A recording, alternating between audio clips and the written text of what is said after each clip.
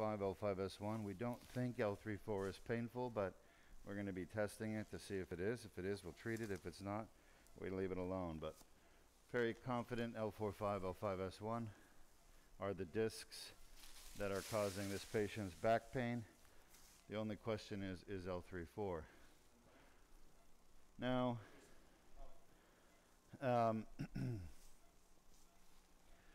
the most common discs in the body to cause pain in the lumbar spine in particular are L4-5, L5-S1 in that order. They account for about 85% of chronic back pain when the disc is the cause of back pain, when the disc is the source. We call that discogenic back pain. Dr. Deuk here, are you okay? Can you hear me? We're going to get started, okay? You're going to feel a little stick and burn, all right? That's just the medicine going in. So bear with me. Don't move your body. Just say ouch if it hurts, and I'll give you more medicine. I'll let you know if there are any problems. Okay? Deal? So you say ouch if you feel pain, but don't move. Since you're awake for the beginning, it's important that you lay still and just tell me if you're feeling some discomfort. Just say ouch, but don't move your body in response, okay? How's our blood pressure? We need it down. I need it at 110. So, can you get it down? Yeah. Just let me know when you're ready. So just to reiterate, the discs are very commonly a cause of chronic back pain or neck pain or thoracic pain when people have chronic neck, back, or thoracic pain over the spine. And the disc can only be a source of pain when it's been injured. And the injury is always the same. It's a tear in the annulus fibrosus, which is the wall around the disc that holds the jelly in the center. The jelly is called the nucleus pulposus. So for someone to have pain coming from a damaged disc, they need to have an annular tear with the nuclear material in the center that squeezes out either a little bit or a lot of it, but there needs to be an amount of nucleus wedged in between the annular tear fibers. And that is called interposed disc herniation, interposed, because the nuclear fragments or pieces that are stuck between the annular tear are interposed between the torn edges of the annulus. So it's called the interposed herniation. Okay, it's the interposed herniation or nuclear material, nucleus pulposus, that is responsible for creating inflammation, chronic inflammation, therefore pain that comes from chronic inflammation in the outer wall of the disc called the annulus fibrosus. Let me know when you're ready, please. So, patients with chronic back or neck pain that comes from a herniated or bulging disc, and a bulge is the same thing as a herniation, it's just a small herniation. Those patients have their pain coming from, can you grab my phone? They have their pain coming from the disc herniation. They have it coming from the annulus fibrosus and the inflammation within the annulus fibrosis. So the goal of the Deuk laser disc repair, it's the first surgery in the world to ever target the annular tear as the source of back pain, neck pain, thoracic pain, and use a laser to repair the annular tear by debriding the tear and then allowing the tear to heal over time. So I'm the pioneer of the procedure, and I've been doing it now 15 years. And we're talking here and not doing any surgery because we're waiting for the blood pressure to come down. So our anesthesiologist is treating the patient's blood pressure and bringing it down a little bit, and we're waiting. I want to wait till the blood pressure is around 110. I don't want it over 115. I want it somewhere between 90 and 110 to proceed. And the reason for that is the higher the blood pressure, the more pressure there is in the blood vessels. So we're going to be doing surgery, and when you do surgery, inevitably you're going to cut some blood vessels with your tools as you cut the skin and pass through the muscle and then enter the epidural space in the foramen. And so it's impossible to do it without having some contact or minor tears of the blood vessels, small blood vessels, not big ones, small ones.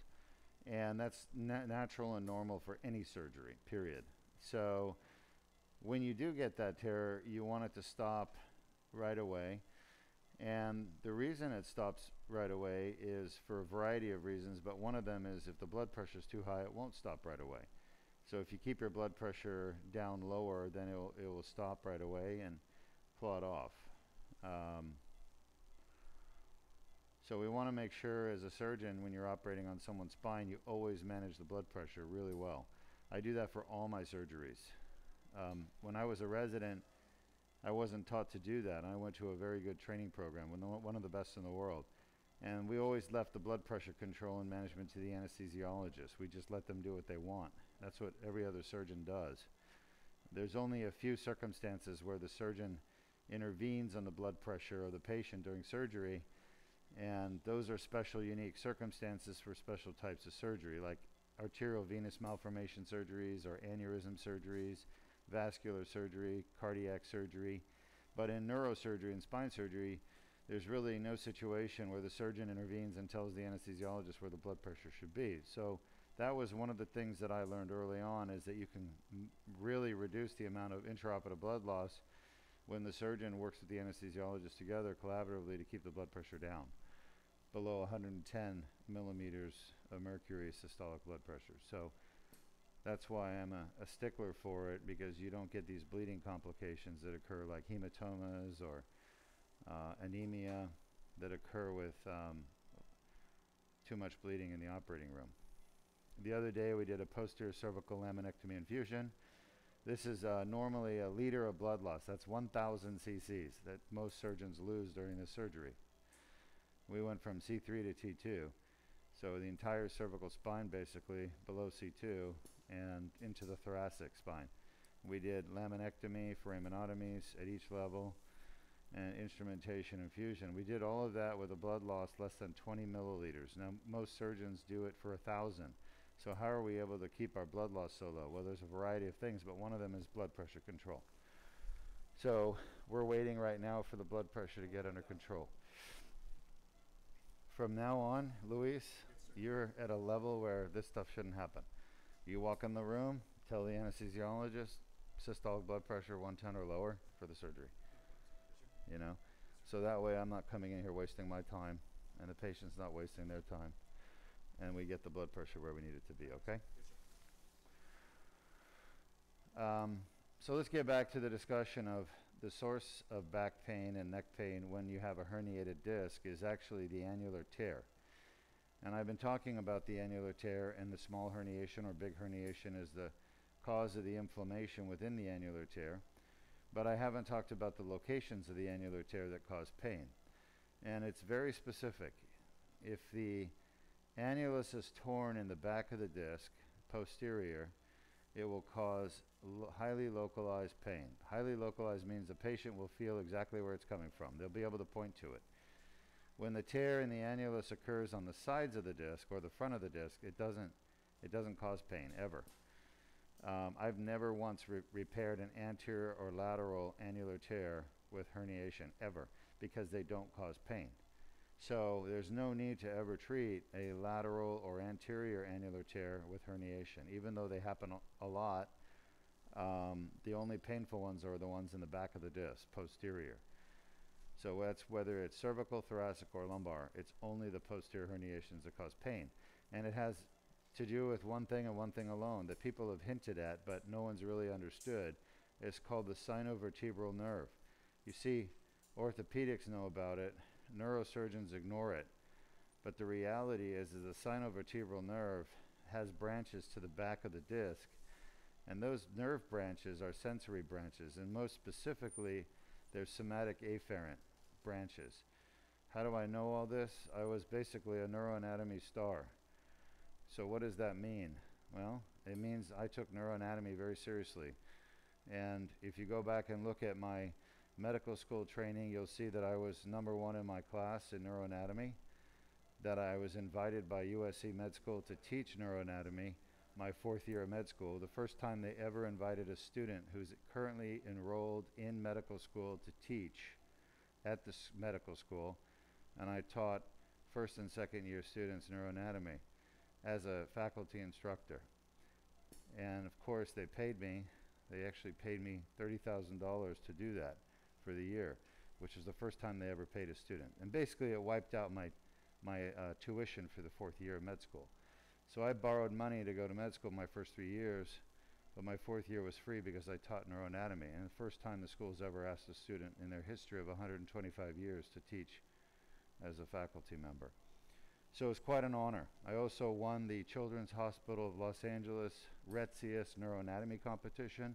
It's an international competition, and where they invite neuroradiologists, neurosurgeons, neurologists, neuroanatomists, neurophysiologists to come and compete once a year, and they ask the toughest anatomy questions possible with slide presentations showing nuclei, tracts, brain nuclei, tracts down the spinal cord, tracts within the brain, nerves, everything, normal anatomy, and they ask questions.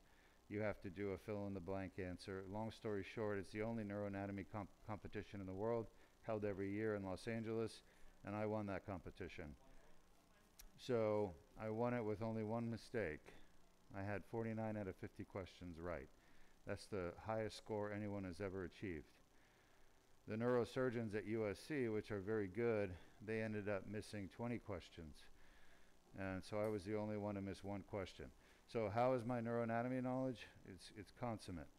It's very, very good. And I learned neuroanatomy because I knew I needed to have a very good understanding of the anatomy to be able to do good surgery. Are we ready yet? Close?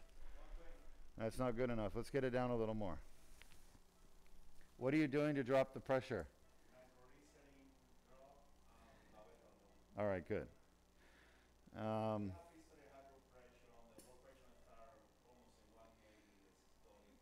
Yeah, that's understandable. So if we could just do a few more points, I'll be happy. Just keep it under just get it under 120 and I'll be happy.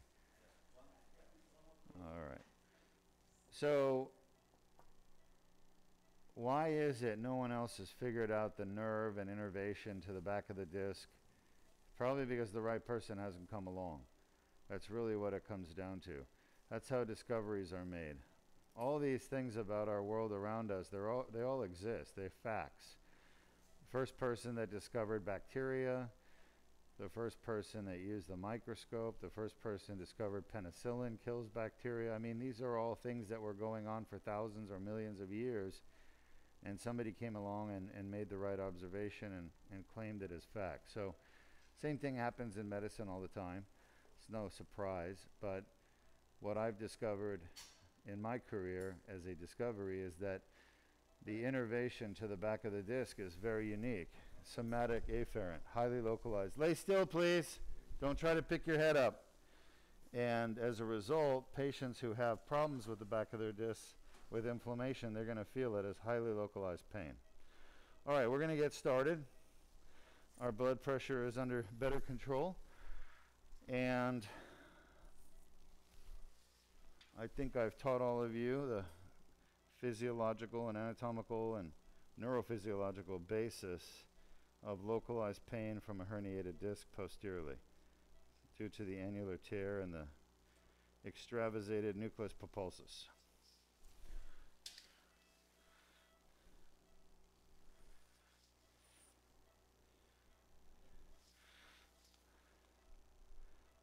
Let's get a shot. We're going to use our x-ray machine now, lateral, to guide this spinal needle down to the discs. Now, L5-S1 is one of the discs we're treating. It's also the hardest one to get to with transforaminal approach. As a matter of fact, 90% of endoscopic surgeons don't even try. They just won't even treat L5-S1 transforaminally. They only go interlaminar. I've had really good luck and success with doing it, What do you think we need to do there, Jordan? Yeah, we need to do something because we're offset that way. I don't think that made it better, do you? I think it got worse. And then we need to wag a little bit as well. I do a little more. Let's see if we can get that a little better. So what we're doing, folks, before I go any further with the needle, there's no point in me trying to get into the disc without having the x-ray lined up perfectly. That's pretty close, but it's still off a bit. Let's try to get those facets lined up and the... So before you go anywhere near the spine and the nerves with your surgical approach, I think that's a little better. Let's see if we can wag just the tiniest bit, maybe a degree or two, to get that end plate of 5 at the bottom there. I'm going for 5-1 first. See, so before you do anything,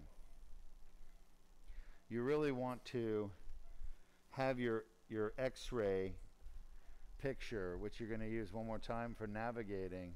You want to have that set up perfectly, as good as you can get it. And you're going to have limitations, okay? The limitations will be primarily patient limitations like scoliosis or kyphosis or bone spurs and thickened bone, hypertrophic bone, and all those things are going to limit your ability to see what you need to see. All right, I think it's definitely better. Don't do anything yet. I'm just kind of looking at it, trying to see the anatomy. I'm looking at the pedicles. They're overlapping, I believe. The end plate of 5 is almost good. Maybe we can do a little more wag one way or the other.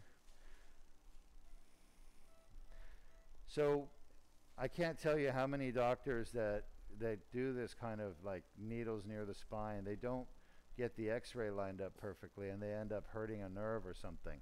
Patients come out with injuries they shouldn't have. So we're taking our time to do it right. We need a good map, a trusty map.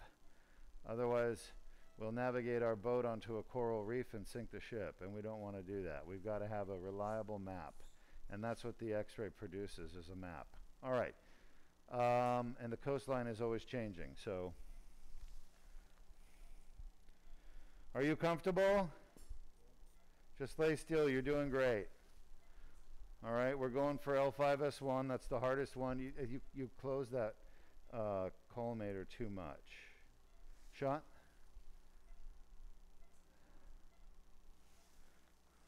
A little bit higher than I want to be.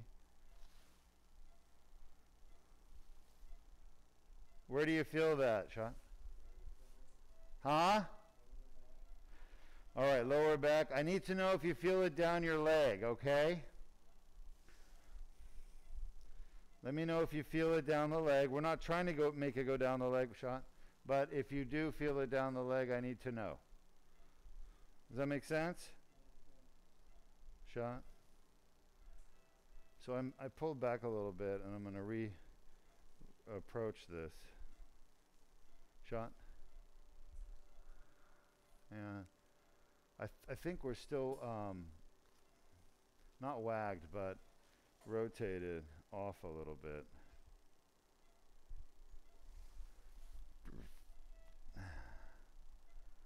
I think that's better, right, Luis? It looks better. Yeah, so we're just up against the facet. That's where we are. Where do you feel that, Sean? Upper back? Lower back, all right. I apologize for the discomfort, Sean. We're almost there, but try not to move, okay? Sean, anything in your leg? Huh?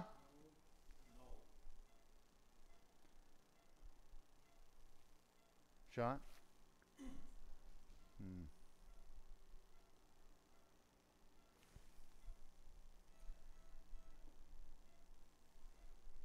Shot? He's moved again, so we need to try not to move, okay? Because we have to reset the x-ray machine every time. Just lay still. I know it's a little bit uncomfortable. There's going to be a little bit of discomfort. But everything's going okay. I'll let you know if there's a problem. I don't think that's better.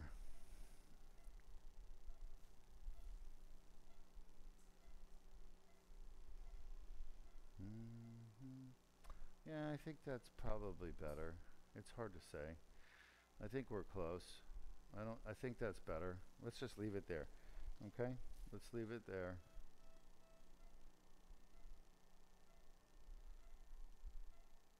Shot.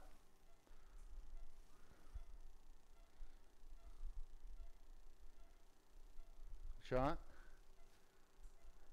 AP. Nothing down your leg.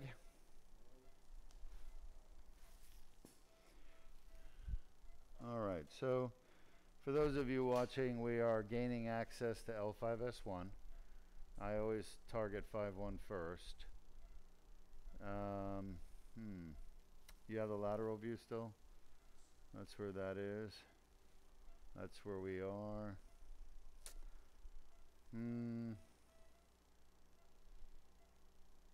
Now he's got some scoliosis, you can see. He's also got a little bit of abnormality with his posterior elements, like his lamina. It's not really, it's almost a spina bifida occulta, really, which is an abnormal fusion of the posterior elements at L5. All right, let's go back to a lateral view, please.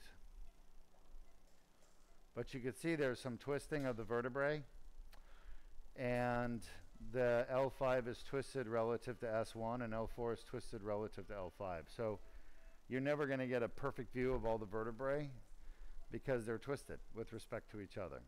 So we need to basically just do the best we can with what we have, as we always do. Shot.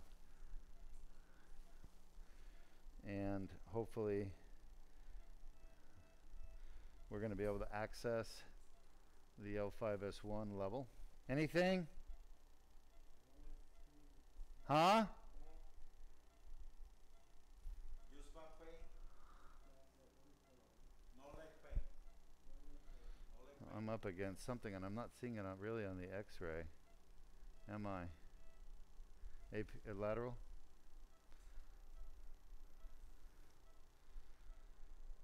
I'm probably hitting the end plate of 5. Can you wag that a little more? It looks like it's somehow moved. How much did you wag it, Shot? That's worse. I think that's worse, right? Let's go the other way. I think that's better. Sorry. We're getting there. It's just taking us a little while. Sean, I think now that you've wagged it, it looks...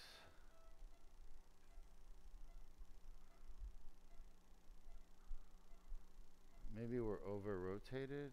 What do you think? Yeah. No, the blood pressure's fine at this point. Maybe bring that down a little bit. Let's see what happens. A little bit. It seems to be better with the sacrum, and maybe L5. Try a little more.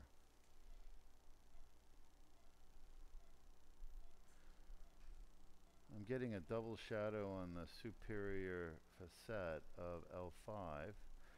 Try a little more. Let's see if the double shadow separates or comes together. Shot. It got worse, so go the other way.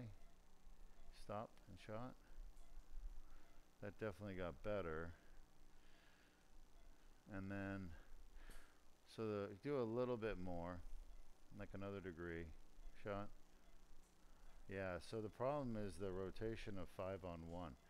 If we get 5 lined up perfectly lateral to 5, then S1 is out of alignment. That's because there's scoliosis at 5-1. There's rotation between the two vertebrae.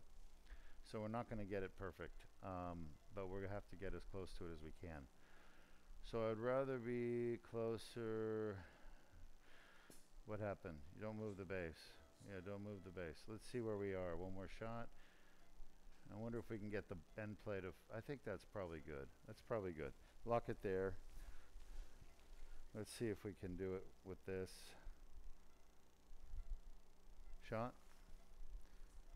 It's too high. I'm getting deflected. Shot.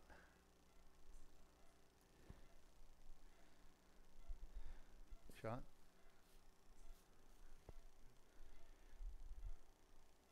Shot.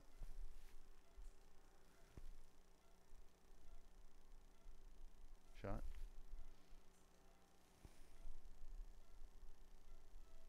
Yeah, big facet. Shot.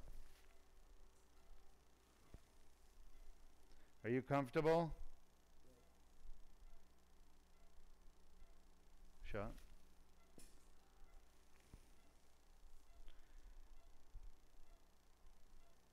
Shot. Again, the sacrum's rotated. Let's get an AP, see where we are. We have a couple questions. Sure.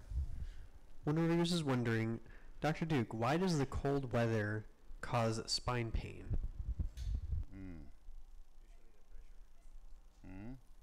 Why does the cold weather cause spine pain? That's a great question.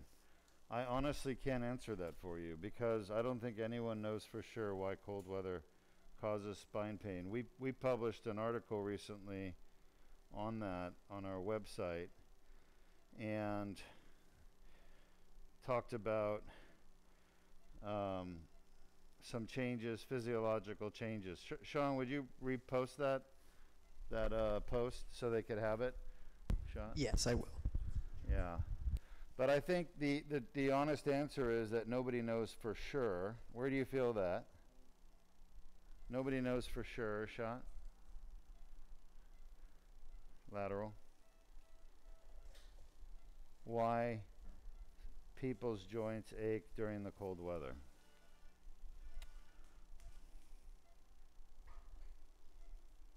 Shot?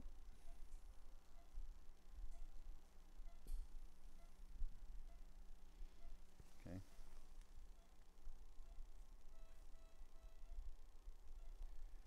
Shot?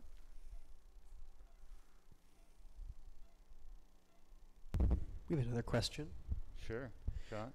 One of our viewers wants to know, how do you distinguish the pain caused by a herniated disc from things like piriformis syndrome? Oh, it's easy on the physical exam. Shot? The piriformis muscle is nowhere near the disc. It's below. You just have to push on the piriformis muscle and you'll see the pain. Shot? That's where we are?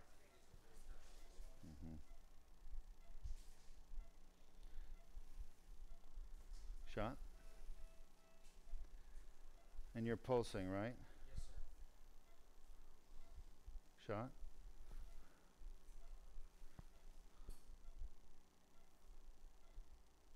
Shot?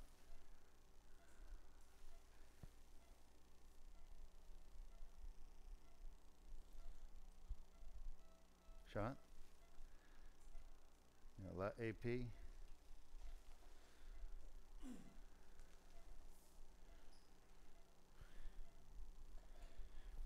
Yeah, piriformis syndrome is pain in the buttock, top of the buttock.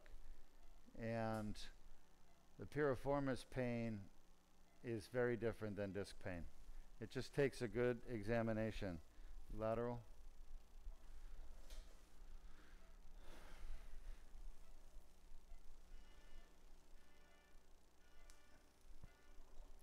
There's no MRI, CAT scan, or test that will tell you what causes pain. It's all done on the physical exam. You have to do a physical exam on the patient to figure that out. So that's what I would recommend. All right, so we need to get around that facet joint, and it's enlarged and it's pushing us to the side. So I'm going to try a little bit different approach. See if we can't get there. Shot.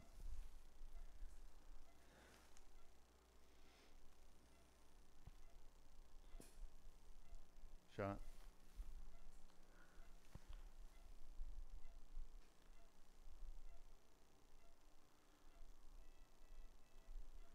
Shot.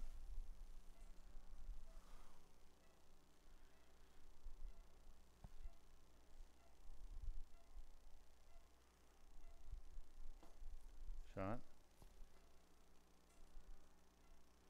It keeps pushing me Anything? No? You don't feel anything? Shot. Let's go AP. I didn't hear what he said. No.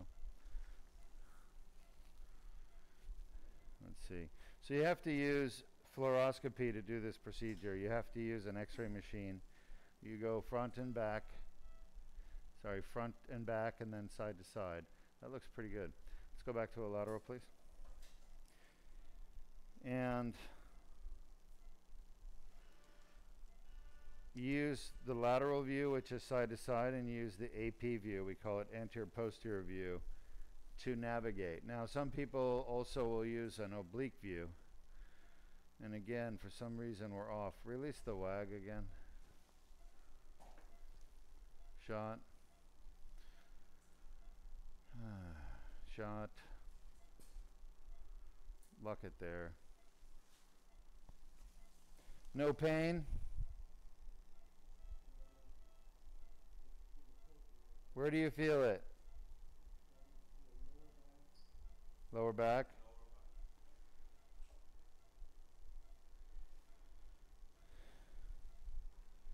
Shot.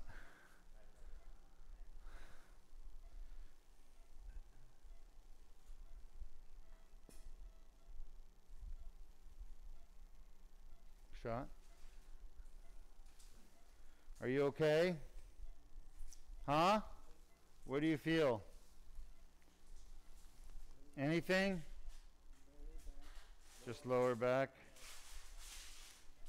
I want to make sure we're in. I believe we are. How bad is that on a scale of 1 to 10? 10? That was your L5-S1 disc, okay? I apologize. I had to test it. I normally do that later, but I wanted to make sure we're inside your disc, and we are. So that's the good news. That's the hard one, by the way, the L5-S1. Huh? Yeah. Is that the typical pain you get? All right. Thank you. Yes, concordant. So we're gonna be done soon with the part where I need you awake, okay? And I'll be able to put you to sleep soon. Are you comfortable? All right. So a lot of people around the world, for one reason or another, but for wrong reasons, don't believe in discography, that it actually helps or works. And discography is what we just did. We test the disc to see if it's causing pain. It's obviously invasive. Lay still. Shot. And it requires putting a needle into the disc. So we have to do that for the surgery anyway, Shot. You know, to do the surgery, Shot. So since we had to put a needle in the disc anyway to do the, lay still please, Shot. You're doing great. Everything is going just fine. Please don't move though. It makes it a lot more difficult for us to do this. Shot. I'm right on the facet again.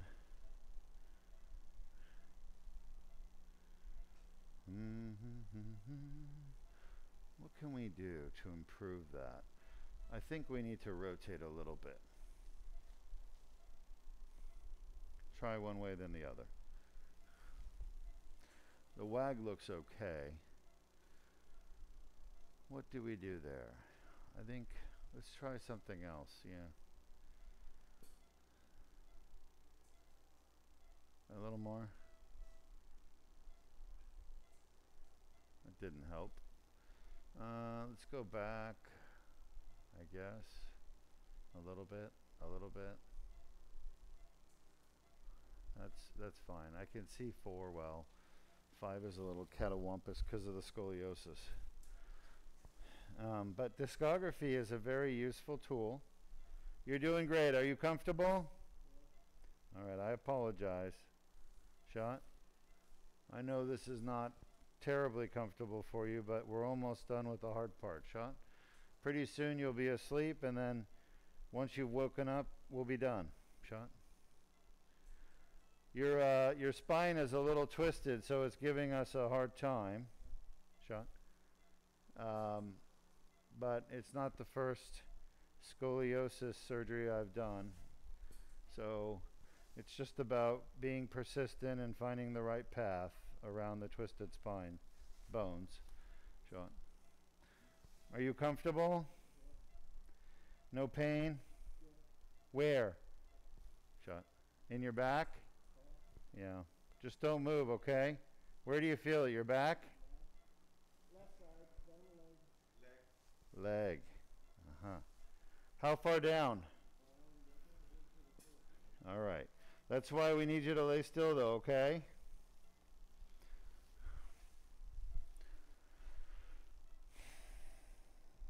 What have you given them?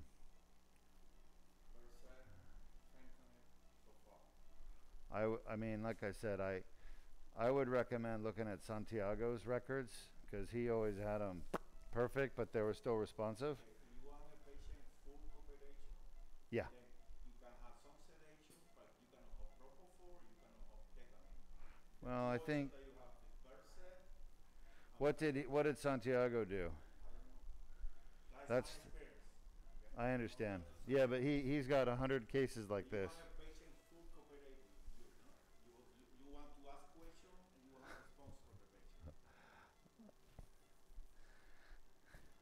How many of these have you done? A lot? Less than 10, right? No. With me, less than 10. You. Yeah, nobody else does this. Shot. So, It's just pharmacology, doctor. I understand. And I'm telling you, no one wants to admit, doctors are the worst. They're all arrogant. They all have big egos. They think that they know the best. But what I'm telling you is since I've done 1,200 of these, I've seen every anesthesiologist, every technique, and there is one that works consistently. And I'm trying to help you understand that. But you can't get blood from a turnip, water from a stone. So it's okay. My recommendation is put a little more local. There's no, we're not going to, you want me to put local by the nerve root? No, That's where we are. Before that. That's not the problem. It's the facet joint that's hurting him. Okay? I can't put local down there because it could affect the root, and then he won't. Opioid on board, you have Sure. ketamine. It's ketamine. Santiago used ketamine. Sean? Ketamine is going to affect the conscience. I understand that, but he used a certain amount. Is that the shot? No, it's not. Do you not paying attention, Jordan? Shot. Jesus Christ. Shot. I can't have the patient moving around while I'm trying to place these needles. That's the problem. Okay? So, Versed, if that works, great. Shot. You're going to lose the contact with the patient. Of course. Versed, you're right. I don't want him to be asleep. That's why we don't use Versed. Shot.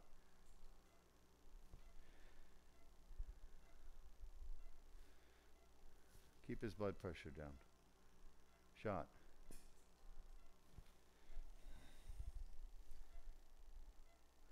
Sorry about that. Can you hear me okay? Yeah, you're doing a great job. Shot. I apologize. We're just trying to figure out the right anesthetic to give you to make you comfortable so I can get this thing done. No, I say you give ketamine, the blood pressure is going to go down. Shot. Huh? Where do you feel it?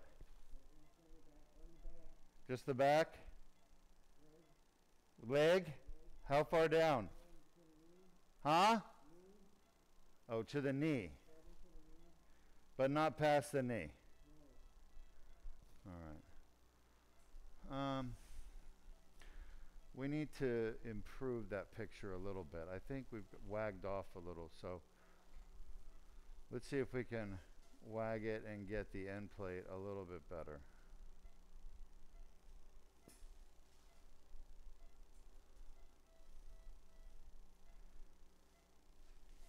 That's good. Actually, that's probably good right there. What? Yeah, you can pick your head up for a second. He has a nasal cannula? What is he at, 2 liter shot? We're so far away from the nerve root. AP? You're doing great. We're almost done with this disc.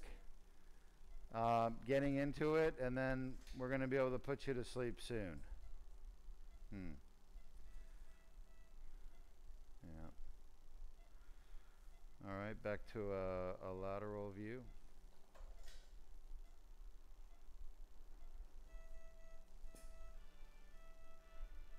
A little farther lateral than I want to be.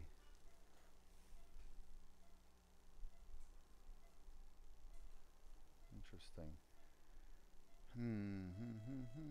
So we're getting forced wide again. I'm going to try a different trajectory. And try to come in a little bit more lateral. Shot?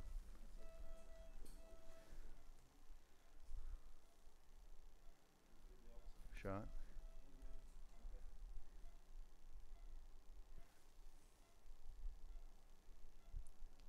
Shot?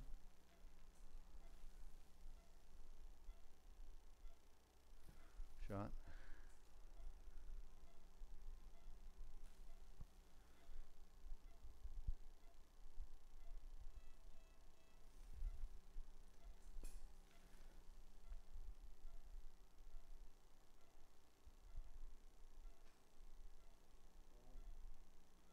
Shot?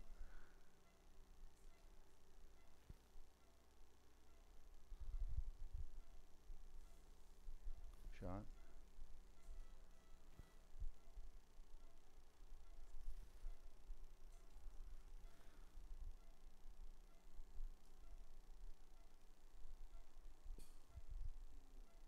Shot?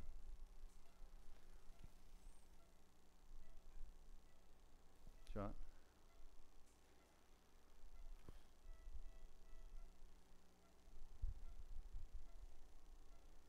Shot? Let's go AP.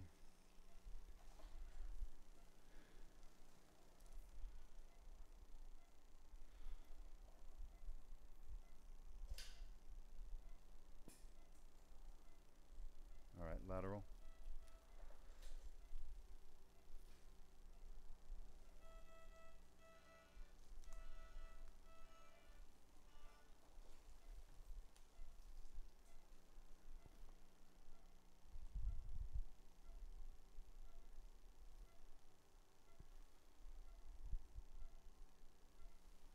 Shot?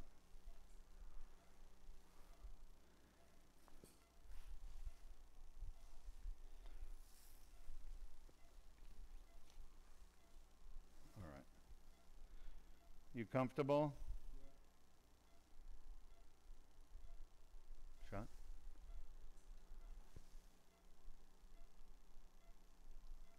Shot?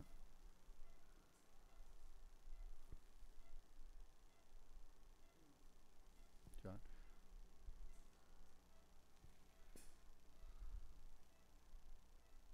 Shot?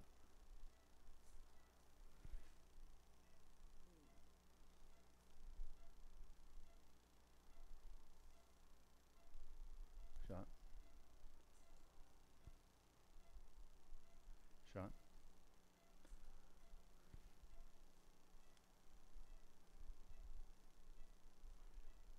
Shot?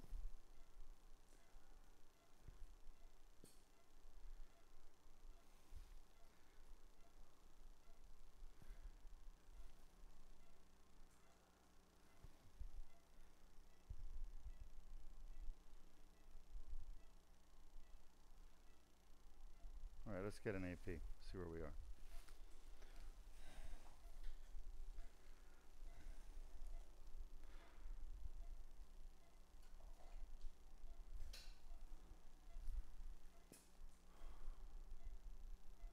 Okay, lateral.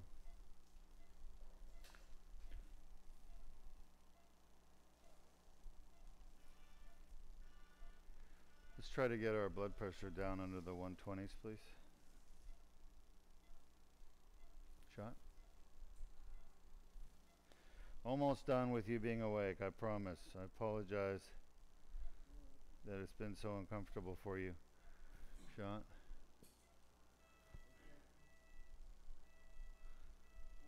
Shot.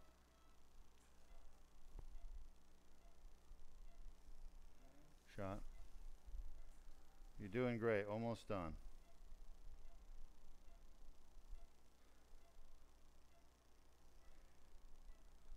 Shot. Definitely has a tear there. You could feel it.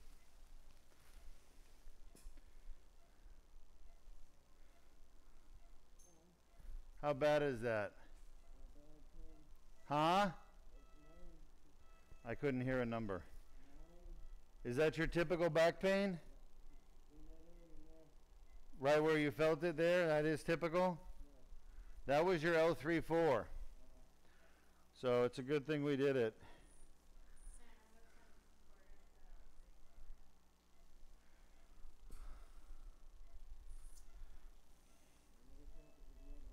Huh?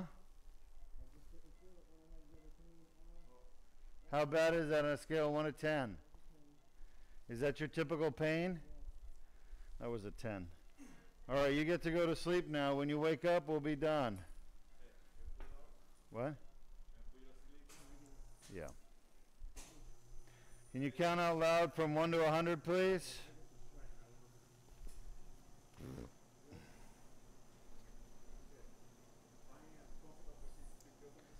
Just lay still, please. Don't move your body. Just count out loud from 1 to 100.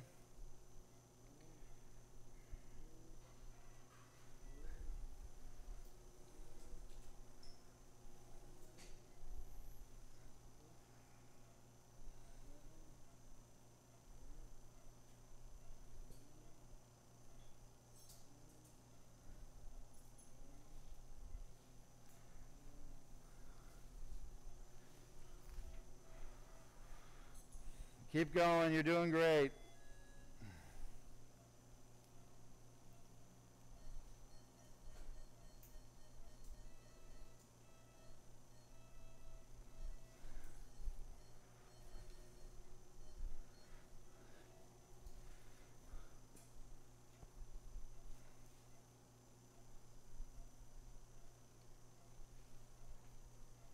All right. Any questions from the audience, Sean? Shot?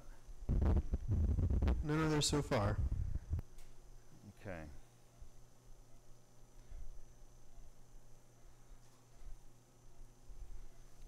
Shot?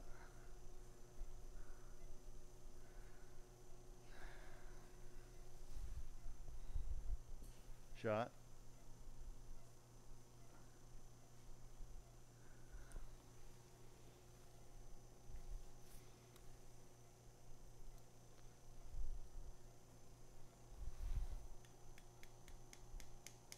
Shot?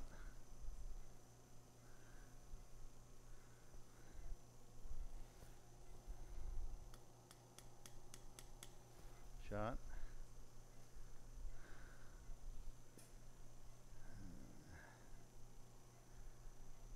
I just don't like that. I know it's rotated.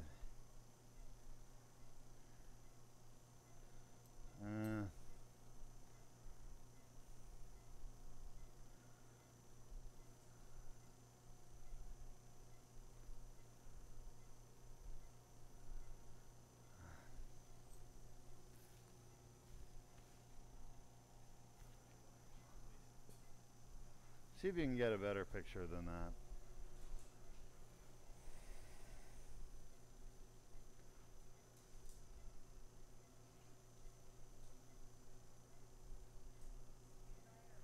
Give me an AP. That's a better picture, by the way, Jordan, doesn't mean there's a problem with graining or exposure. It means the angle is what I'm asking you for. Do you understand that? Is that where you were adjusting?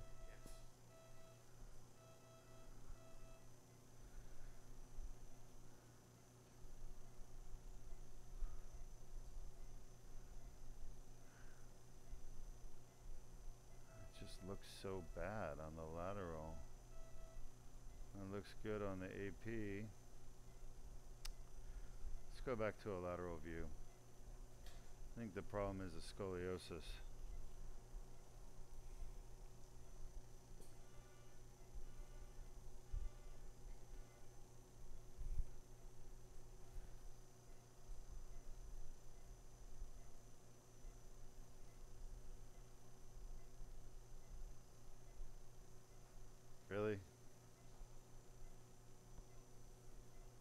It's not rotation that's necessarily the problem, though it probably is part of the problem.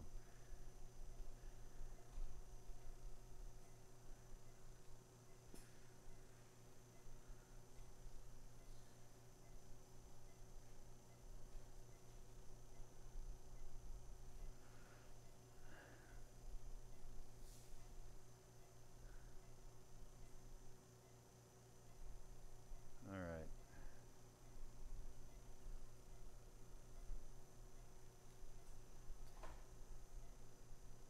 I think that just let's leave that. Let's see where we are here. Shot.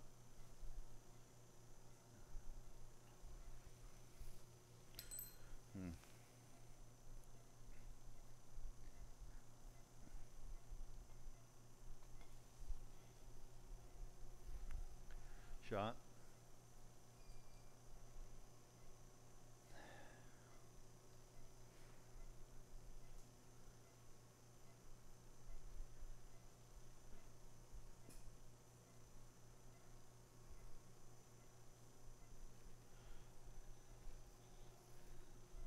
I don't know why I'm just not happy with that trajectory.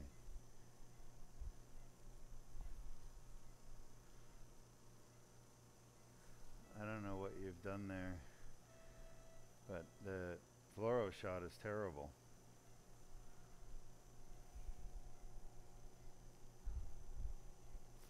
Let me have the needle.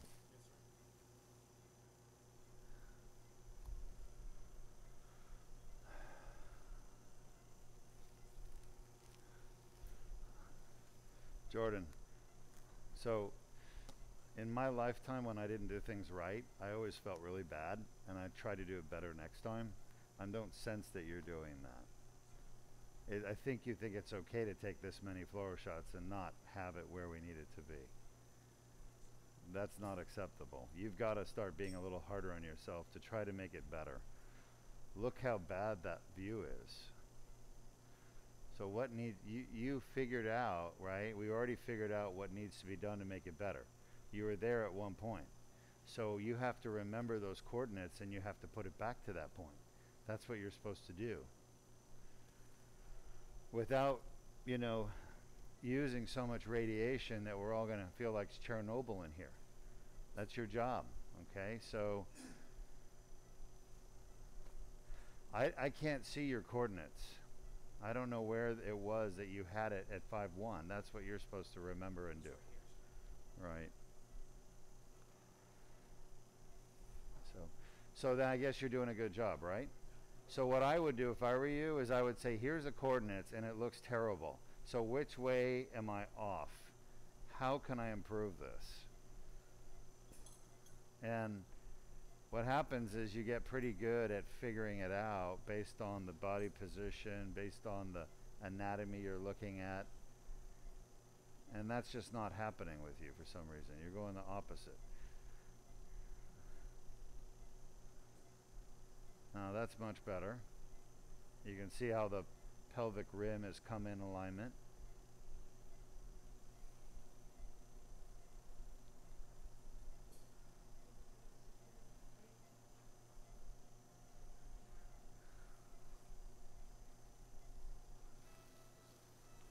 Are you able to help him? Huh? Well, I mean, that's not perfect there, but that's a little better. But it's better in some ways, worse in others.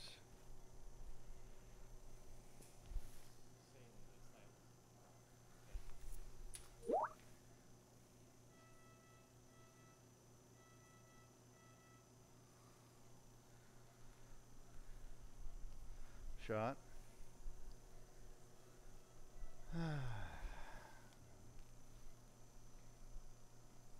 Shot.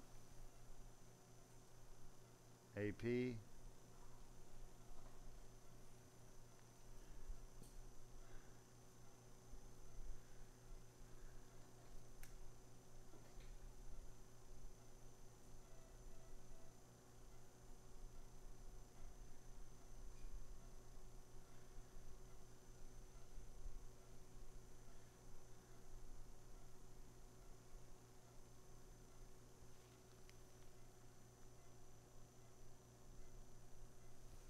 Shot. Lateral.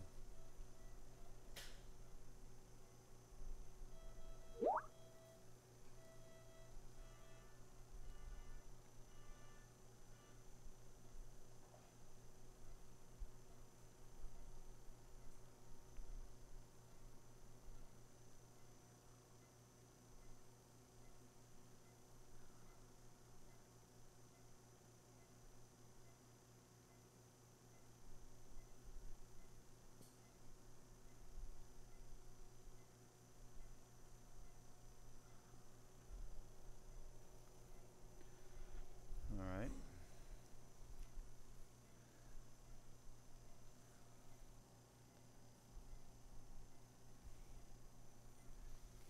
Let's have the dilator.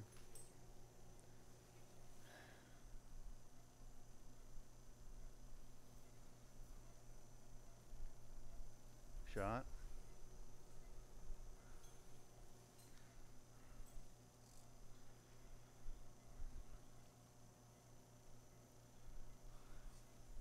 Shot.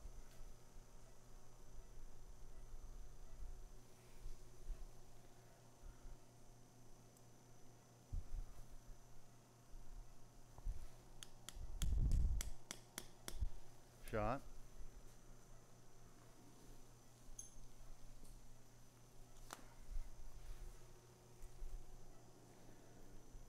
Shot.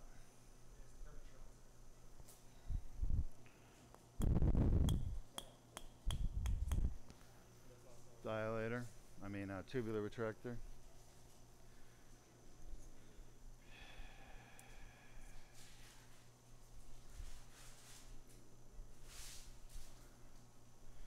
My wife tells me I need to find a happy place at times like this. It's just hard. Shot.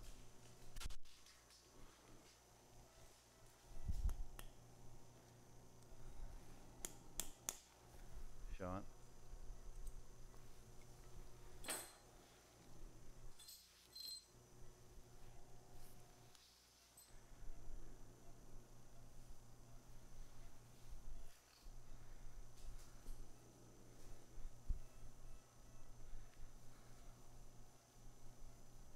Shot.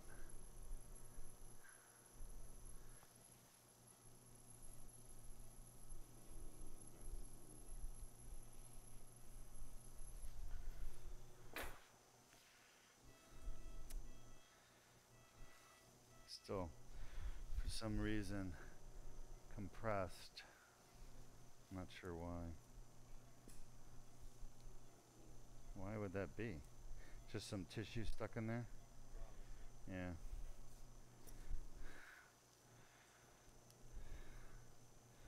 It's probably in the tube still.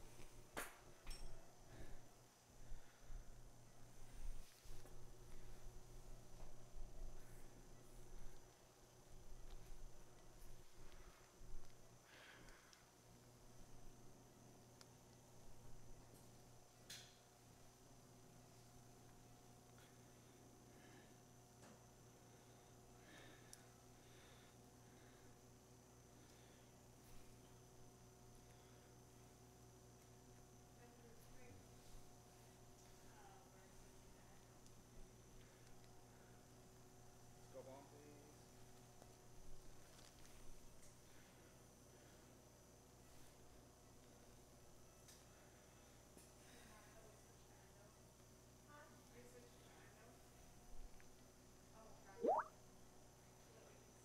So we're inside the disc. There's the herniation, part of it, the annular tear. I don't think I can get any of this. It's very tough. So just use the laser.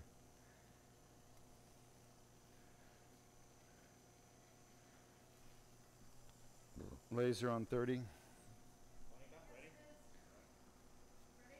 Yeah, yeah. Every time you time. So I don't have the same conversation with you as I do with Jordan. When I ask for the laser, you turn it on. Monica, did you hear what I said? You want to try again? Let's try again. All right? Stand by outside. All right. Laser. So at this point it should be on and ready to go. Good.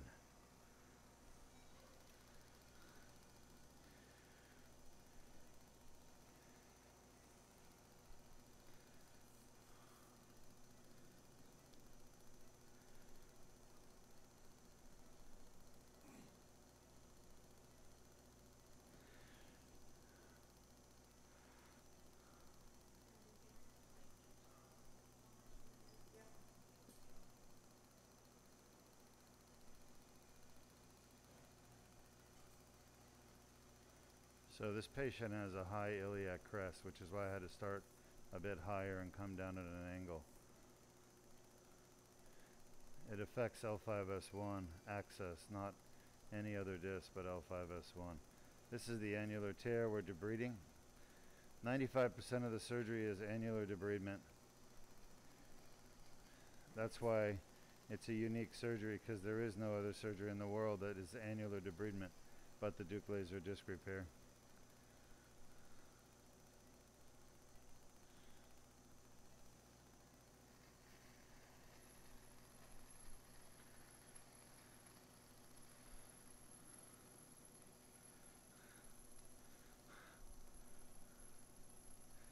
Sean, any questions? None so far. Thanks.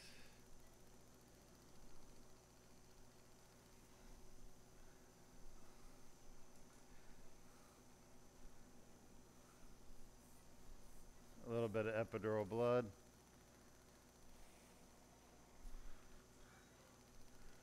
I'm happy our blood pressure is good. 112/68. Yeah. Thank you. I see that. So there's always going to be veins in the epidural space. You are going to transgress them. It's impossible not to. You're going through the foramen. The foramen is connected to the epidural space. Batson's plexus is there. Lots of veins. You're going to go through them. The key is that you keep your blood pressure under control. Make sure the patient stops their anticoagulation, antiplatelet therapy. There should be no blood thinners on board.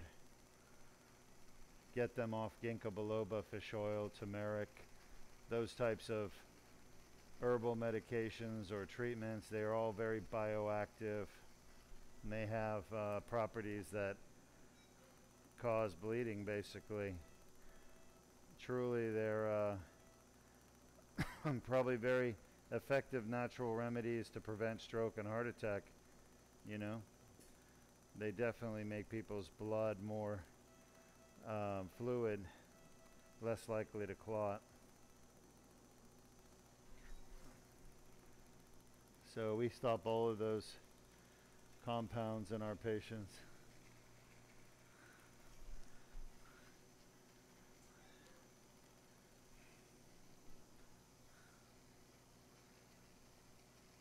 That's the tear we've been talking about. We've been debriding it. Going to continue. This is an old injury. You can see all the golden calcifications. The gold comes from the laser's interaction with calcium. That's what creates that gold color. I'm struggling with the scope because this patient's standby laser, this patient's iliac crest is so high that it's forced the angle of my scope, the angle down to the spine, to be so steep that I'm actually hitting his ribs up here as I'm doing the surgery. Not hitting hard, but just coming up against them. And that's blocking my camera from rotating properly. So that's a true sign that your patient has a very high iliac crest, which definitely affects. You'll know when I put the laser in, Monica, because Luis will hand it to me. Okay? You can actually see that hand come right towards me. You know what I'm saying?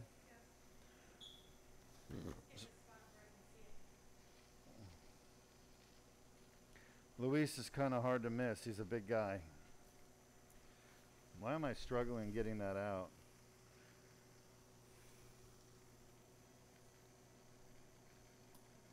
Is the end working properly? Yeah. Are the teeth aligning properly? Yes, sir. And I check it and try it.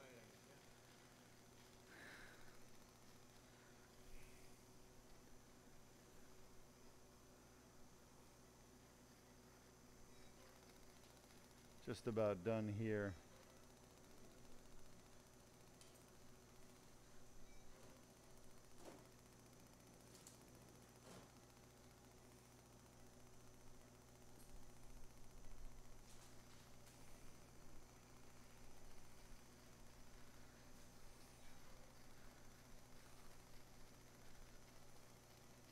Thank you.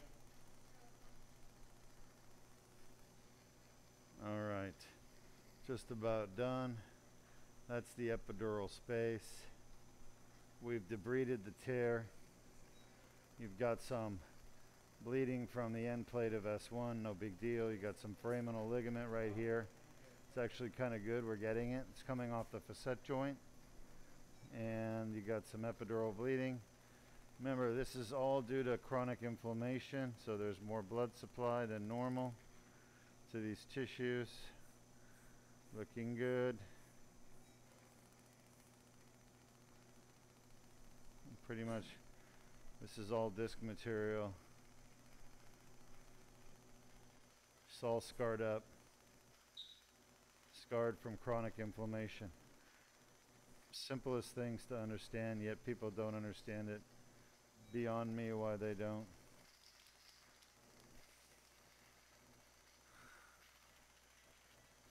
Honestly. Standby laser. Lights on, please.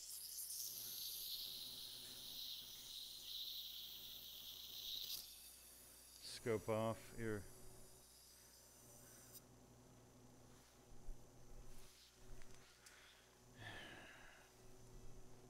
Nice job, Luis. All right, that's one down.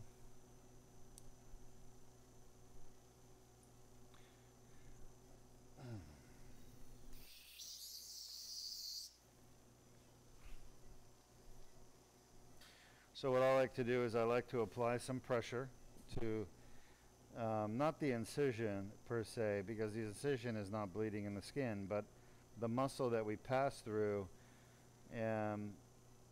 has veins in it. It's very vascular. Muscle is basically all blood vessels and muscle fibers. It's pretty much all it is. So anytime you pass through muscle, you're going to get some veins that tear, and those veins will bleed a little bit. But if you put pressure and hold for 3 minutes, then that bleeding stops, as long as the patient's coagulation is normal. And so typically we get no bleeding at all, but every patient's a little different. Some have blood that's less likely to clot. Others have more veins and more vascular muscle. So there's all these little variables you can't control as a surgeon. But what you can do is just apply pressure for 3 minutes and you'll be fine. Keep the blood pressure under control, which his is. We've never had a complication, not a single one, in over the 1,200 of these surgeries I've done for 16 years. Not a single complication. Not an airway complication, not an anesthesia complication, not a surgical complication. So it's a very safe surgery as long as it's done exactly right every time. But there's a lot of potential for complication, don't get me wrong. This is not a surgery that you can just go and do and expect to have no complications. You have to be trained properly. You have to pay attention to all the details. It has to be done just right. If you're off by a few millimeters with this type of surgery in the lower back, you could actually end up with serious complications, okay? Vascular complications, neurological complication. So complications are very close. But you can avoid them as long as you follow the rules that I create as a result of me doing the procedure so many times and understanding the anatomy very well.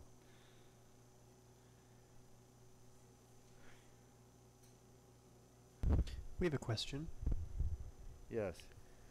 One of our viewers is wondering, what kind of laser do you use? Is it RF or CO2? The laser we use and we've been using for the last 16 years is the same exact laser we use all the time. We don't change lasers, and the laser's very important. And it's a great question. I appreciate you asking it. The laser that we use is called a holmium YAG laser. Holmium YAG laser. That's spelled H-O-L-M-I-U-M. YAG. Y-A-G stands for yttrium argon garnet. And the actual manufacturer of the laser, I'm very particular. I've used the same one. What's the name of the company? Luminous? Sorry, Luminous. Luminous, there's other manufacturers of holmium YAG lasers, but I won't use them. And I think ours is an 80 watt or 100 watt, correct? 100 watt. 100 watt Luminous. Is that Dr. Cuppinger that asked? No, it is not. He was asking me about the laser we used last week. Actually, over the weekend. So I figured that was him. Anyway, holmium YAG and Luminous, in my opinion, the best.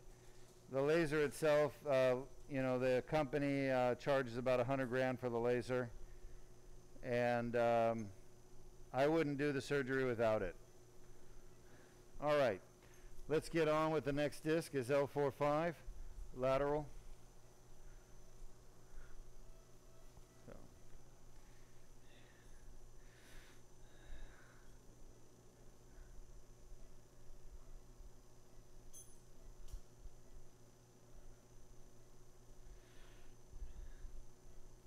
Shot.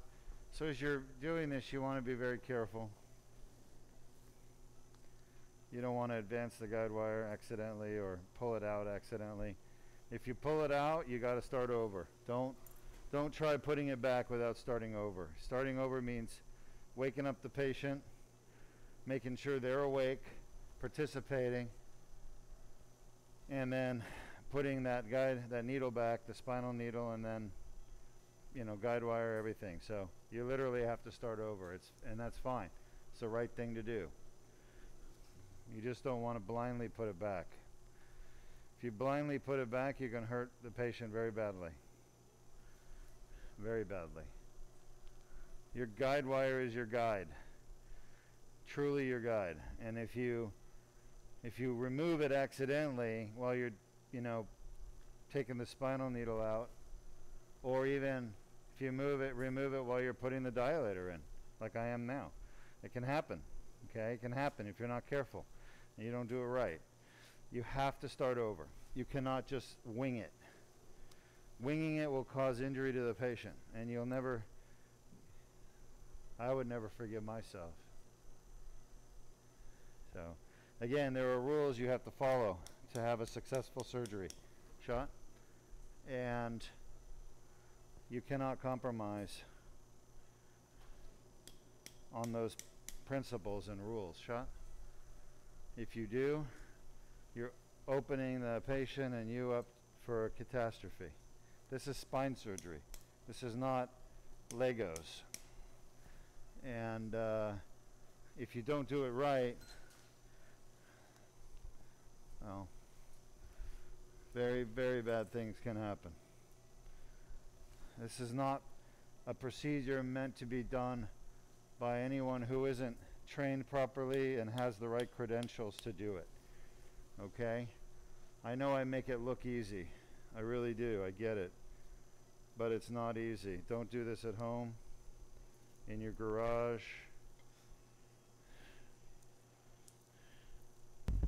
We have a follow-up question to our last one. Sure. About how much does the holmium YAG laser cost? A holmium YAG laser, if it's in good operating condition, new, it's about $120,000 investment. If it's used and old, probably less, but you got to be careful. Buying used medical equipment is not a good idea most of the time unless you really know what you're doing. Most people don't. You'll buy a laser that doesn't work properly. If your laser doesn't work properly, well, it's not going to do its job right. So I would recommend you buy a new one. I'm a big buyer of used equipment. As long as the equipment you're buying is functional, it's good to save money. For example, these lights in the operating room that light up this operating table, they're buy used. I bought them used, but don't buy a laser used. It's a mistake. I don't buy used fluoros. We're really stuck there.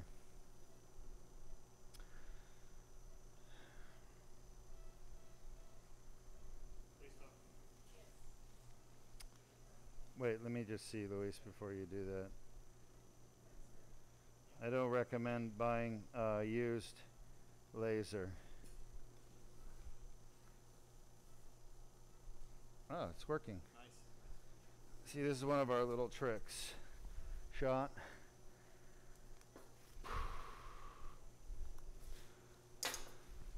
We have a few more. I only have one glove, right? Yeah, that's good. So, it's an expensive piece of equipment. You know, the total setup is a couple of $1 million to do this right. And, of course, you need a facility. And you need staff. So, these surgeries get very expensive very quickly. Oh, and you need an anesthesiologist. Did I tell you that?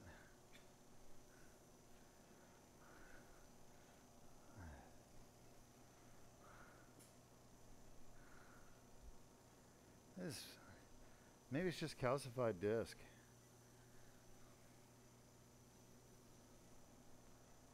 All right. Well, that's inside the disc, folks, and it's just really in bad shape. That's a piece of herniation. Our blue dye that we use stains the degenerated nuclear material blue. It doesn't stain the annulus. The annulus stays white. Now, the annulus could have some blue color if there's interposed nuclear material, right? We talked about that. Laser. So if there's interposed nuclear material, the annulus will be still white. The fibers of the annulus will be white, but the overall coloration will not be white. It will be a bluish white because look at that calcification. Holy mackerel, that's a calcified herniation. A little bit of end plate maybe too.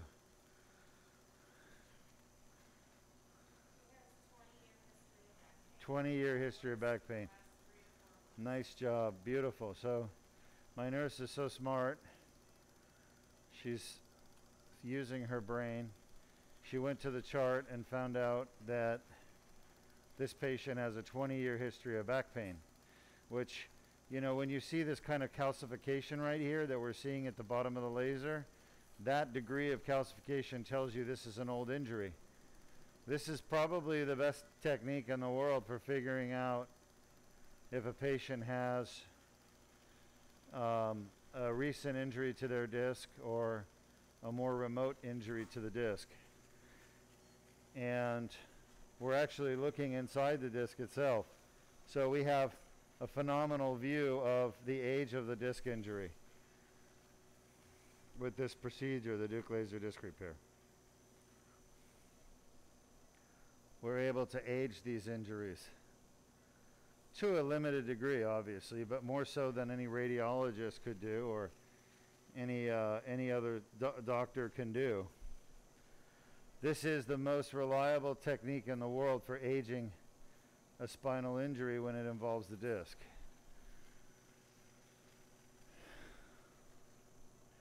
So yeah, we see a lot of calcified herniation here.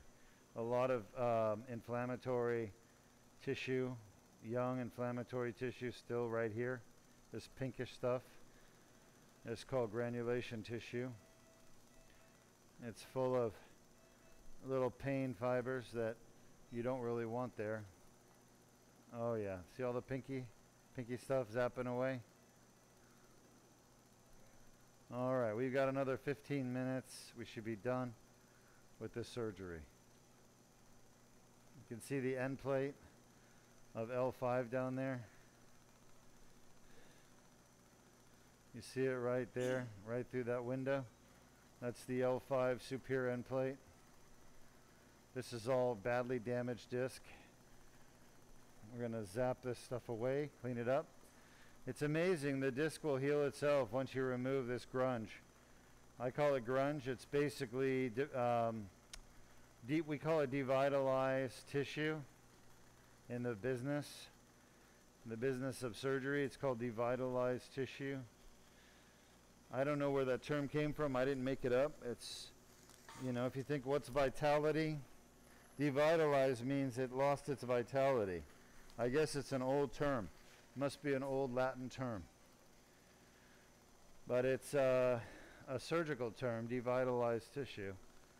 And it doesn't mean it's infected. It means it's damaged and basically all scarred up like this. So it's no longer functional. And it's basically not helping your body.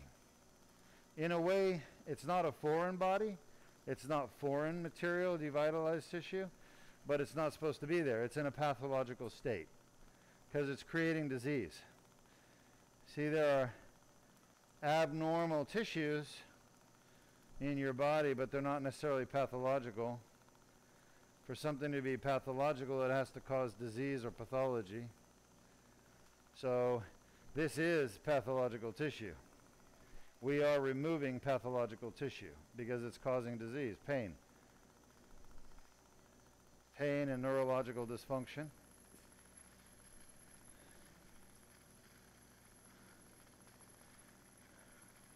Sean, can you make sure we have a fresh pot of coffee, please? I'm almost done.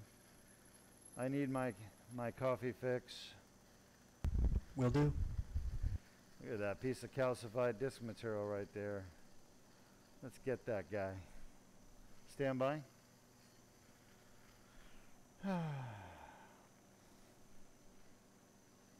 I never get tired of doing these surgeries because they make such a profound difference in people's lives.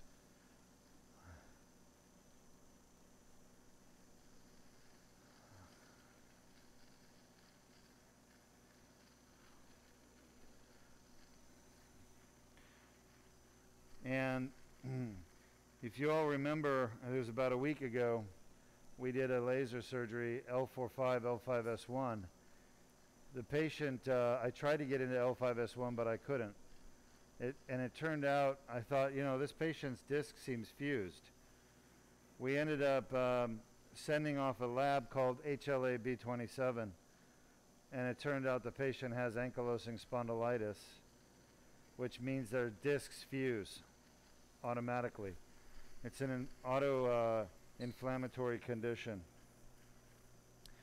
So he was very grateful that we made the diagnosis. Nobody had ever diagnosed him with that. And his back pain is 100% gone. He was very happy. Would that affect other discs of his down the road? I'm so sorry I couldn't hear you. Would that affect other discs of his down the road? Yes, yeah, ankylosing spondylitis, which is what HLA-B27 is a serological marker for. Bamboo spine. Good job, Luis. It causes an autofusion of the spine. Now, I saw the patient yesterday. He's doing phenomenal. He has no pain. He's very happy. But he's 73 years old, so he has a milder form of the ankylosing spondylitis. And not all of his discs are fused at 73. If you have a severe form, you're going to be fused at, 30s. And it's a horrible condition because that fusion, autofusion, is so painful for patients that have it. They just suffer with pain every day. It's terrible. But it's not a surgically fixable condition, okay? Now, he did have a herniated disc, and I fixed it at L4-5. And that took his back pain away. So I created comfort and happiness and joy in a person's life who, unfortunately has other conditions that I can't fix that are going to end up causing eventually problems for him with pain. So right now he's pain-free as a result of the Deuk laser disc repair, and he has a diagnosis as to why his spine is fusing itself as a result of coming to Deuk Spine Institute.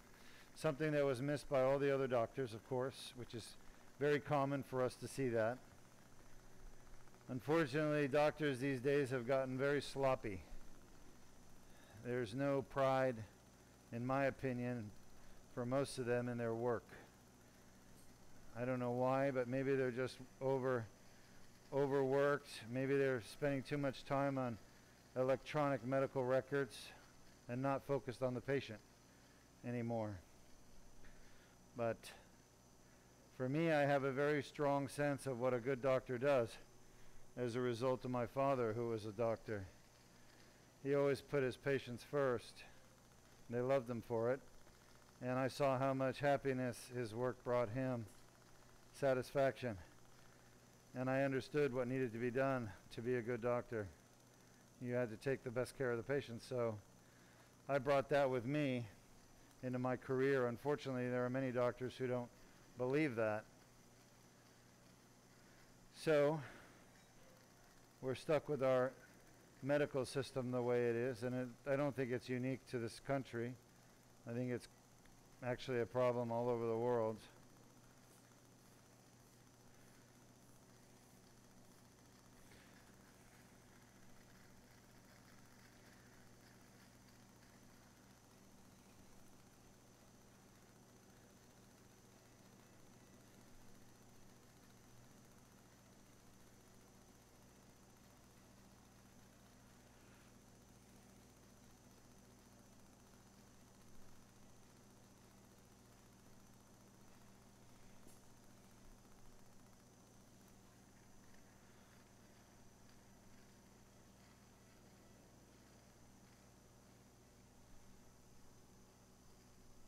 So these are all pieces of herniation that are floating out, and I decided to float it out rather than grab it with the pituitaries. I could have done the pituitary as well, but my pituitary, when it has a big herniation like that, it actually gets stuck in the tube because the mouth can't close all the way.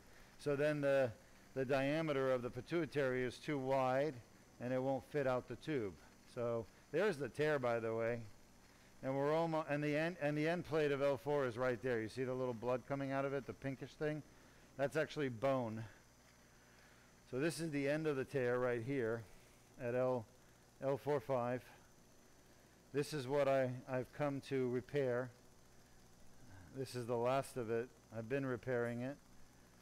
And when I say repairing it, what I'm really doing is I'm debriding it. So it's trying to repair itself. I can't repair the annulus myself.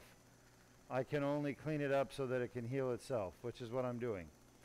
That's the Deuk laser disc repair procedure. That's the only surgery in the world that debrides the annular tear so that it will heal itself.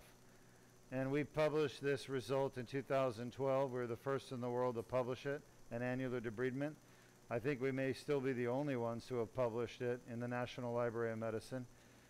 The journal is called Surgical Neurology International. It was peer-reviewed and published. My peers absolutely hated the fact that I discovered the cure to back pain and neck pain. Why? Because neurosurgeons are very jealous people, and they're not happy that they didn't discover it. They're not just neurosurgeons, they're spine surgeons. So, like me, their specialty is spine. And there's nothing that men or women hate more than knowing that one of their colleagues discovered something significant and they didn't do it. So there's a lot of jealousy issues, which frankly I don't care about. I'm happy for people when they make discoveries. I'm happy to see medicine progress. I mean, for God's sakes, 99.999% of what I know comes from other people's discoveries, and I'm very happy they made those discoveries.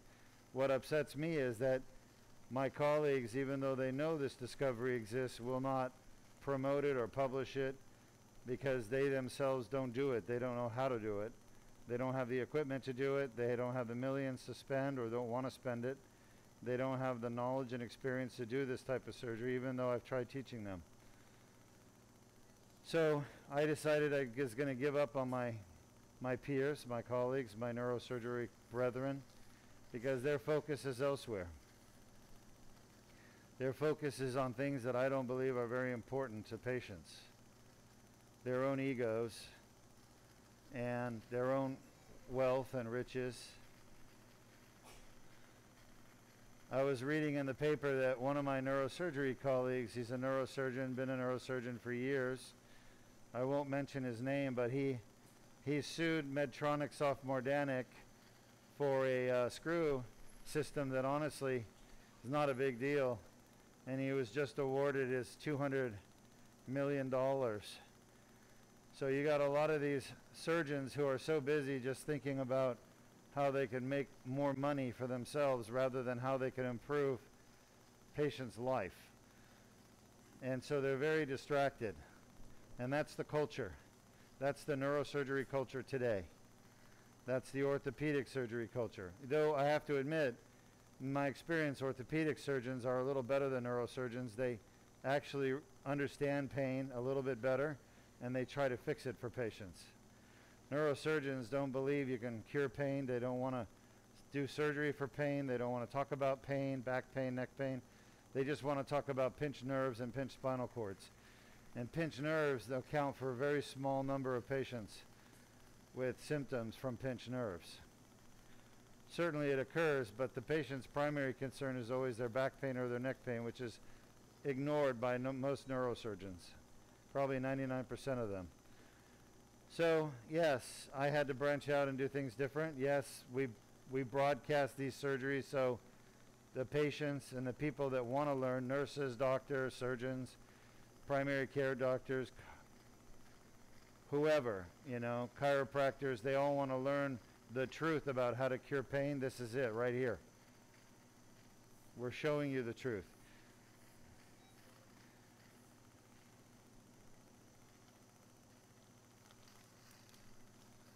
I had the same opportunities to make hundreds of millions of dollars with working with implant companies, and I chose not to. I chose rather to cure pain without implants, and that's what the Deuk laser disc repair does. We're done at this disc. Nice on, please. No, just this disc, yeah. So there's the epidural space at 12 o'clock. There's a vein right there. The nerve root is going to be right up here. Right there. You see the white thing? That's the nerve root. All right, so you see how close the herniation was to the nerve root. It was right in the, we call it the axilla, or the armpit.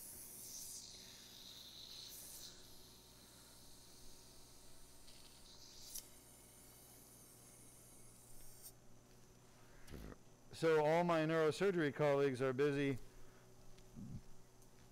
focusing on practices that do fusion or artificial discs, putting in spinal implants to fix pain. I focused on not putting in spinal implants, but doing a more natural solution for back and neck pain, which is the Deuk laser disc repair.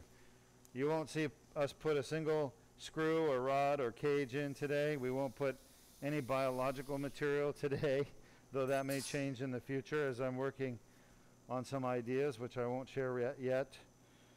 But this is an all-natural surgery. There's a cut, there's a repair of the annulus, a debridement with the laser, and then we're done.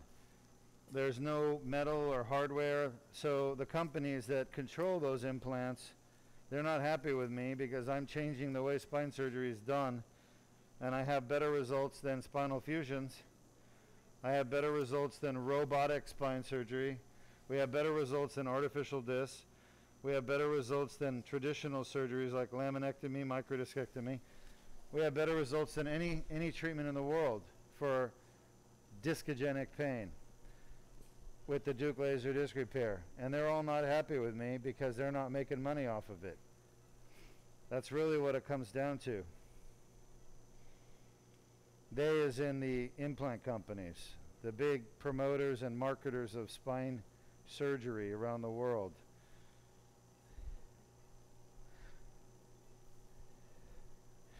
One of my most influential teachers was a doctor named Dr. Young, Dr. Tony Young, out of Phoenix, Arizona. Dr. Young is a true pioneer in endoscopic spine surgery. He taught me several of the basic principles. Okay, but he's retired now. He's teaching in China, but his son is an orthopedic spine surgeon. His son, I won't mention his name, his son had the golden opportunity of a lifetime to take what his father helped develop and pioneer in the United States as one of the very first, if not the first, for lumbar transforaminal endoscopic surgery. He taught me. I listened and I followed his instructions. His son was turned to the dark side. He became an orthopedic surgeon, and all he wants to do is fusions and put implants in. Why? I don't know why. I can't answer that for you, but I suspect it's because he wants to be more mainstream. You know, all of his colleagues and friends are doing fusions and screws and rods and cages and artificial discs, so why not? You know, be part of the team, be part of the herd. Certainly that's how I started. I started out the same way. I was trained to be one of the best complex instrumentation, reconstructive spine surgeons in the country with my training. However, when I saw this surgery done overseas in Korea and by Dr. Young, I saw the potential for minimally invasive and how great it could be.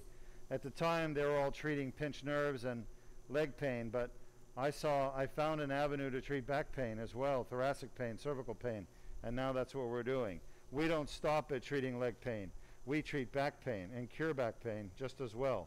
So I modified the techniques that they taught me to get down to the disc and developed the annular debridement, which is the Deuk laser disc repair signature procedure. All right.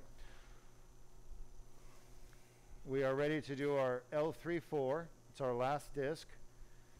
I wasn't even really planning to do it. It's consented, right? We have consent to do it.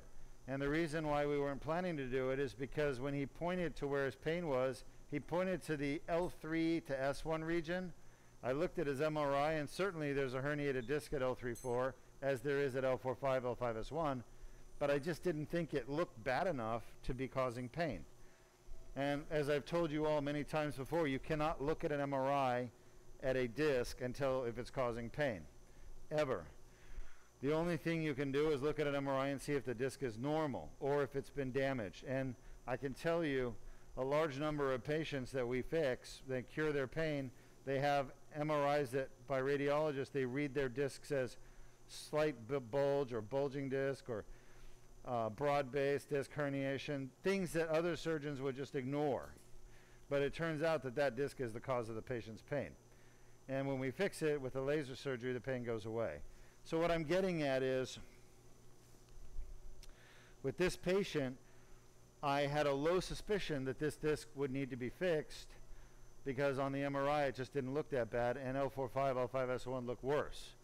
So I had a feeling 4-5-5-1 just because of probabilities that they would be the cause of the pain because they're the most common cause. But I said to the patient, I'll test L3-4 because it may be a cause, and if it is a cause, we'll fix it. So we tested it. He had 9 out of 10 pain, and it was concordant, meaning that's his typical daily pain he always gets. And when I put the needle in, as a matter of fact, I made mention to Luis, I could feel the annular tear. I could feel the tear in the annulus in the back. So when I can feel the annular tear as I'm putting the needle in, it's a big tear. And that means it's probably symptomatic. So long story short, we're fixing it because I believe it needs to be fixed.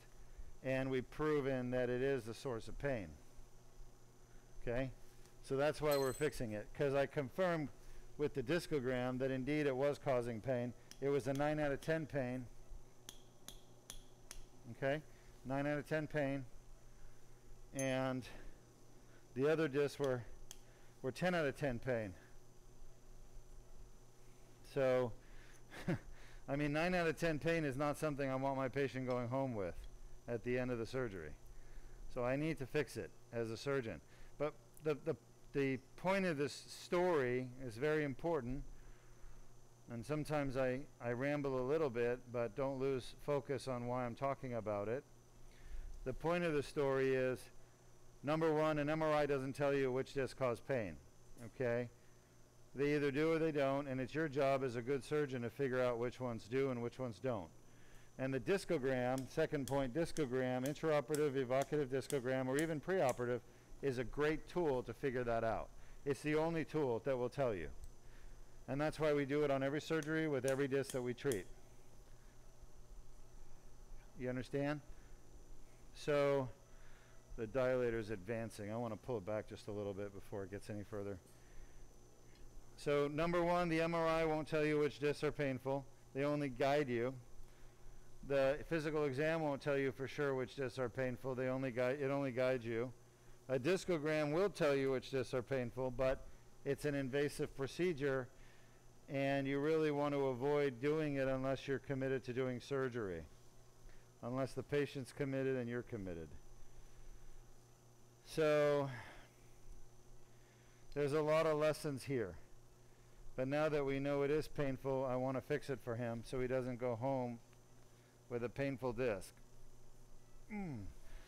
Yeesh. They're stuck together. I need to unstick them.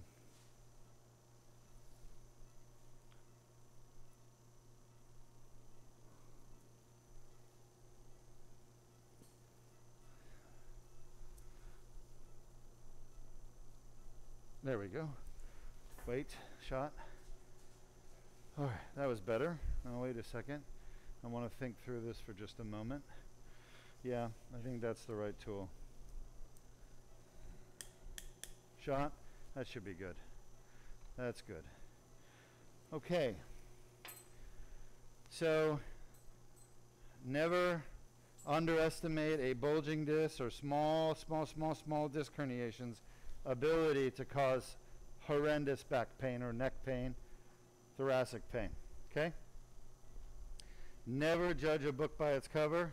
Never ever look at an MRI and say that disc herniation is too small to be causing the symptoms for the patient, because you will be dead wrong 90% of the time. What I look for is any abnormality of the disc, any, even a tiny abnormality, tiny ones that even other surgeons and doctors would say, no, nothing significant. They're wrong. They just don't know. And you can't necessarily blame them for not knowing, though I do. It's their responsibility to know. I hate seeing radiologists underread MRIs because they think that the disc herniation is not significant clinically. How would they know? They've never examined a patient. They sit behind a computer screen all day and they look at MRIs. They don't know if those discs cause pain or not. And so the last thing in the world you want to do is listen to a radiologist talking about clinical, which is the effects of abnormalities seen on the MRI. They have no clue. Okay? Sorry, radiologists, but it's the truth. I can't tell you how many times I've seen radiologists make those mistakes. So if you have chronic back or neck pain, if you have thoracic pain, and you don't know why, and nobody's fixed it for you, send your MRI to Deuk Spine, and we will figure out what's causing your pain, and we will certainly fix it for you. All right, I need to get this out. I guess it's still... Can you check this when we're done and just see if this dilator is bent or something? It may be bent a little bit, and that may be why it's getting stuck. But there's some tissue there too. See the tissue there, guys and gals? That's disc material, disc herniation. That's kind of wedged in between the tubular retractor and the dilator. All right, so far we fixed two painful discs, L4-5, L5-S1, using a tiny 7mm incision. Band-aid incision with the Deuk laser disc repair. It's only done at Deuk Spine Institute. You have to come to Florida to get the surgery. Sorry. Until I clone myself and my team, you got to come here. We had a person ask a week or two ago if we would come to Canada to do the surgery. And Sean said, no, we just do it here. And I told Sean, no, no, no, no. We'll go to Canada. I'll have to fly the entire team there, but just let them know, that it's an option. So we will fly anywhere in the world with the team and our equipment. As long as there's a facility, a hospital or surgery center we can do the surgery at. So, but, don't get sticker shock when you hear how expensive it's going to be. Because flying an entire surgery team around the world and the equipment and logistics and coordination is not cheap. But I'm open to it. Luis already told me he's ready to travel. He's got a new bathing suit he wants to show off. Right? So, I guess you could say have equipment, will travel. Have team, will travel. On our website, Sean. I hope you're chuckling over there, Sean. I am. Yeah, we just need to update our passports. That's the other thing, right? But like I said, there's no one else in the world that does the surgery this way, and pretty much everywhere else you go, you're going to need metal or fusion to be getting yourself out of pain. But this is the most advanced spine surgery in the world currently for treating back and neck pain from a herniated disc.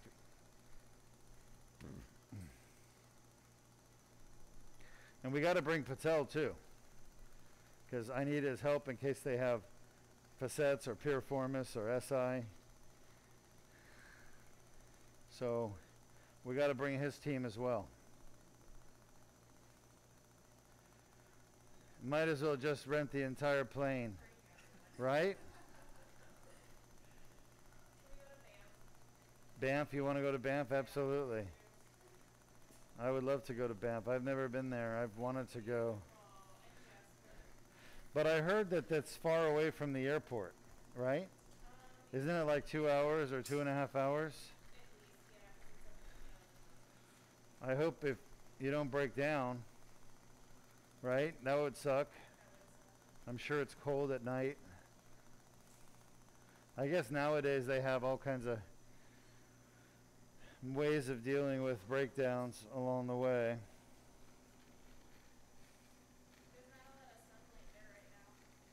Of course, there's a piece of herniation right there.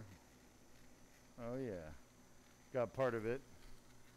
So what I can tell you so far with this particular disc herniation, L3-4, is that A, it's painful because we tested it with the discogram. B, it's actually softer.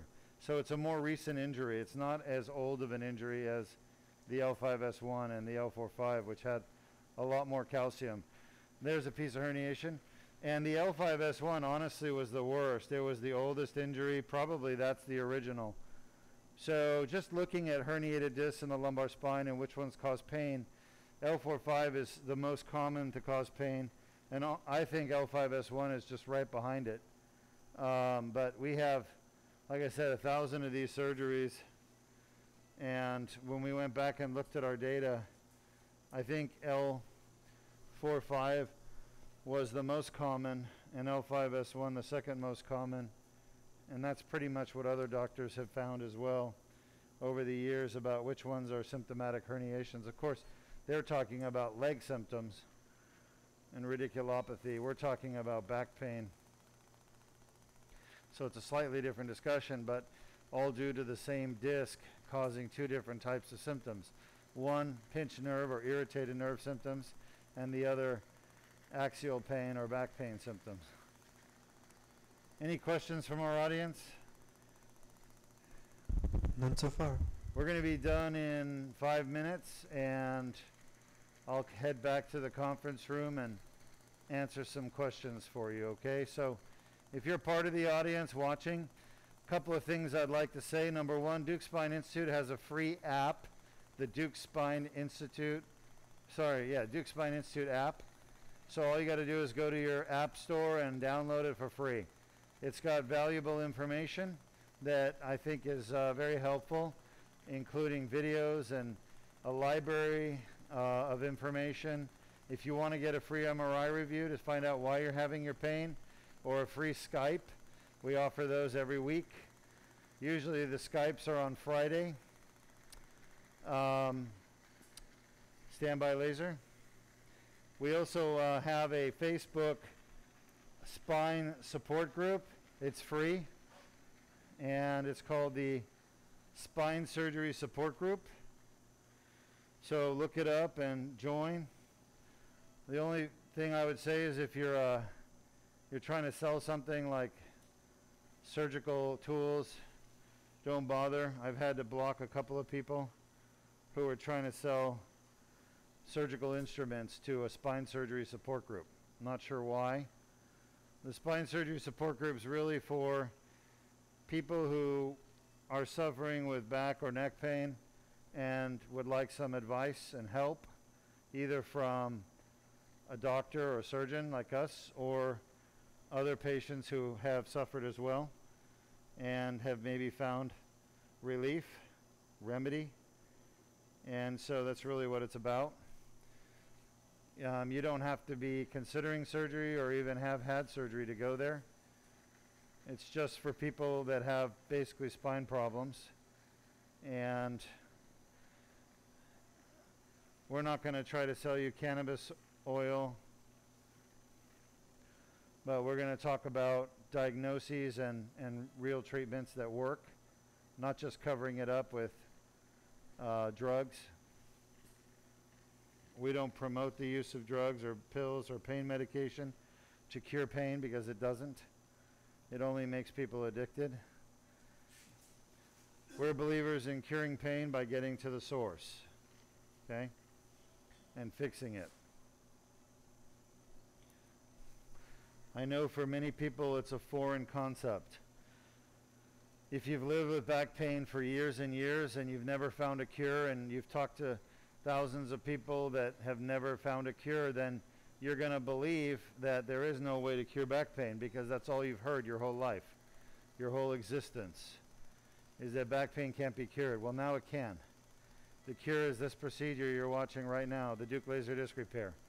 Unfortunately, the doctors where you live don't know how to do it, unless you live here where we are, and you're going to have to travel to get it done. But you have stumbled across that cure, and that's the good news. What you do with that knowledge and information is up to you.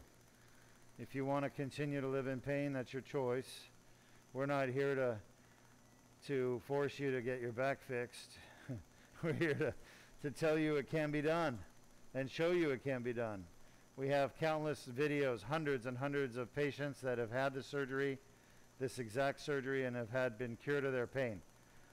We have no patients that are not cured of their pain, because they don't exist. There's always a reason for pain to happen, and it's just a matter of figuring it out, why it happened, and that's what we do at Deuk Spine Institute. So we don't just sit around and do Deuk laser disc repairs all day. What we do is we figure out why people have their pain by doing tests and physical exam, history, and then sometimes we want to send you for a block, a diagnostic block. But basically what we do 90% of the time is try to figure out why people have pain and then come up with the best treatment option. So there's not a single patient that comes here that we can't cure of their pain, except for somebody with fibromyalgia, okay? So fibromyalgia is the only pain condition we can't cure. And there are some other very rare conditions, which I will also say, cancer pain, for example, we can't cure, but we can certainly help treat. And there's ways of treating that. So, but the pain that we cure is degenerative pain. Pain from a degenerative disc, herniated disc, bulging disc, facet joints that are degenerative. Those are all curable causes of pain. And that's probably 98% of people's chronic pain comes from curable sources. So that's the message. You don't have to live with chronic pain. You can get it fixed. We're not the only place in the world that can fix chronic pain. There's others, but we just do it better than anyone else. So if you care about having a low chance of complication, if you want a high chance of success, then come to a center that that does it all the time. Are you almost out of irrigation? Because I'm just about done in about 30 seconds. All right. I was noticing that it seemed like the flow was a little low.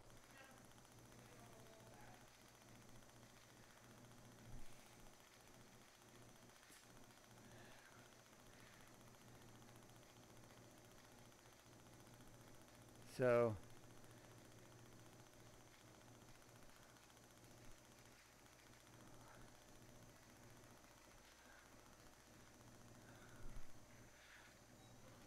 ten seconds, unless I find something weird here. This is the L3-4 disc once again. This is the one that we weren't sure he would need treatment, but we consented him for it because when I looked at the MRI, I thought there's definitely a possibility based on the MRI, based on where he's pointing his pain to be, but I felt certain that L4-5 and L5-S1 were definitely the causes of pain. It turns out L3-4 was as well. So understand that a lot of surgeons only treat one disc problem at a time, so you're going to go to surgery, they're going to fuse one level, even though you may need 3, even though you may need 2. That means you're going to come out of surgery with that surgeon still having pain. And that doesn't sit well with me. Maybe you're okay with that, but I like to fix it all when I'm in there. A lot of surgeons don't do that because it takes a lot of time. Every disc takes more time to fuse or fix for them. So they're going to end up trying to do one at a time, which means they're committing you to having more than one surgery or living with back pain after your surgery. It's part of the reason there's so many people with chronic back pain even after having surgery on their spine, because the surgeon didn't fix all the discs that needed to be fixed.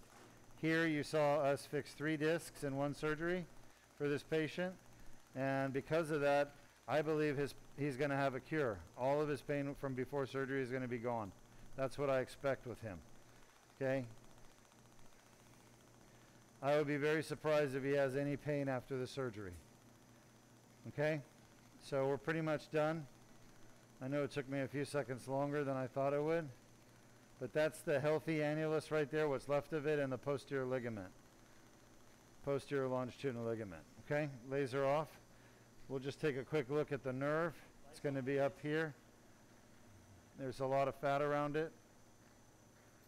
And there's some ligament right there, foraminal ligament. So you can't really see the nerve here because, hold on a second, Luis, I need to get that right there.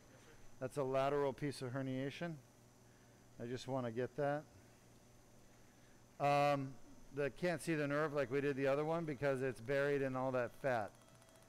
There's fat around the nerve root because the nerve is very metabolically active, so it uses energy, and fat is a great storage form of energy in the body.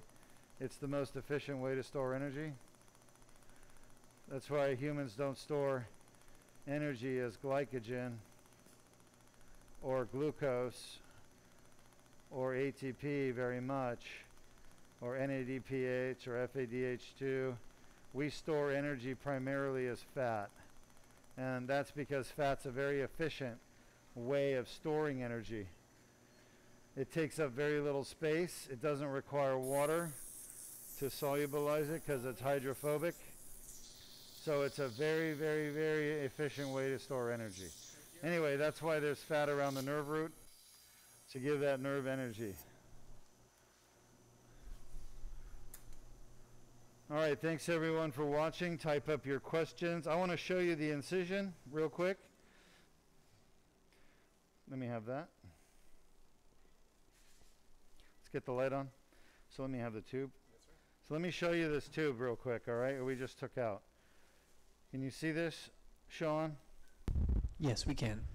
All right, you see that. So the entire endoscopic surgery, 3 herniated discs repaired with a tube this wide, right through the center. You see the center?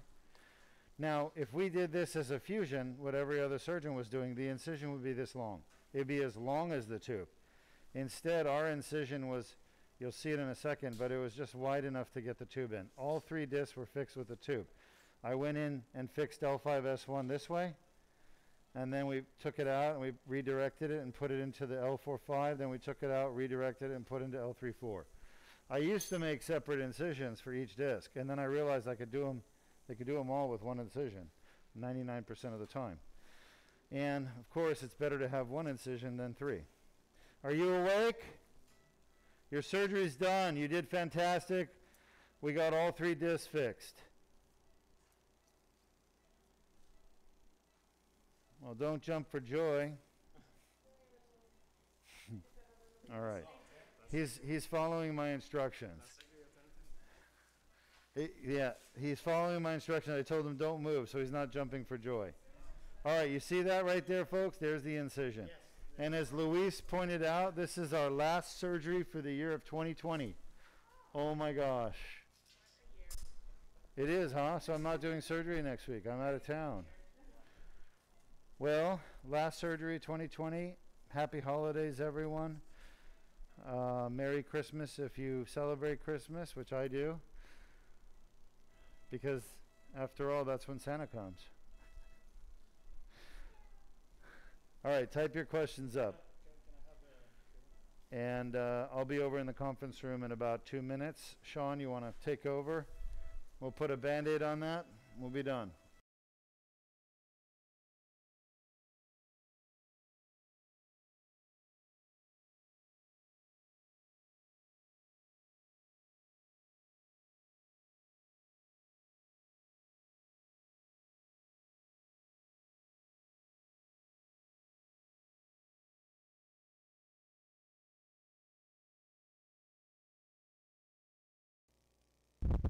Alright everyone, Dr. Deuk will be in the room with us to answer your remaining questions shortly. If you look on the screen now, you'll see we have the patient's MRI report up. You can see the levels we just operated on, which was L3, L4, L4, L5, and L5-S1. The report does denote disc desiccation, disc bulges, and annular fissures and tears at those 3 levels, which we all noted on physical examination through discogram and EMG. Now, keep in mind an MRI is only one diagnostic measure we use to start the workup of treatment. You may need other diagnostic tests before your surgeon commits to any kind of surgery, but oftentimes we like to go back and review the MRI report just to see that it does confirm, first thing, the levels that we operated on. If you feel the need to get diagnosed for surgery, we can review your MRI for free. Go ahead and visit the link on the page, mri.deukspine.com. If you have access to your imaging, you can upload it there, and Dr. Deuk will give you his opinion free of charge.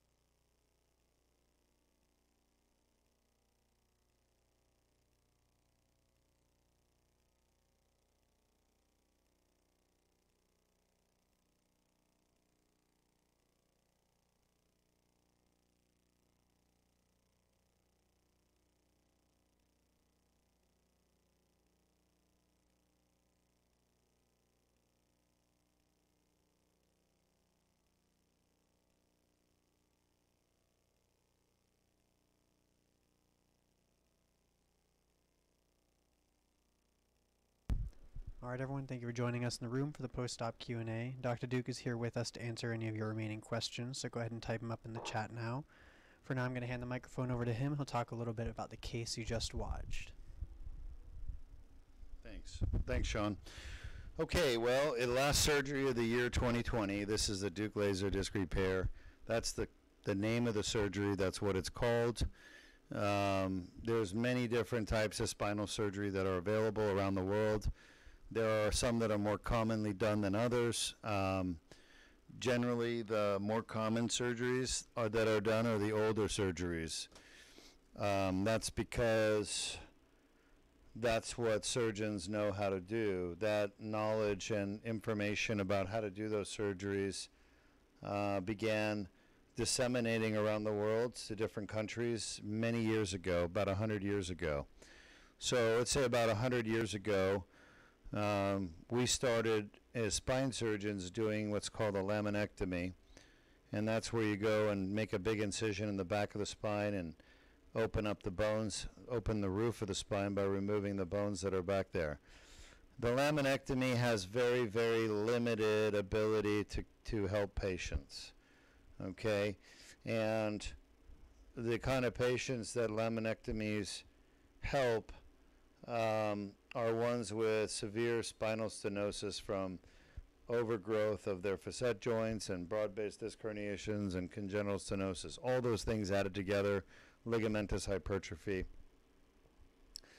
So the people who used to get laminectomies 100 years ago basically couldn't walk anymore.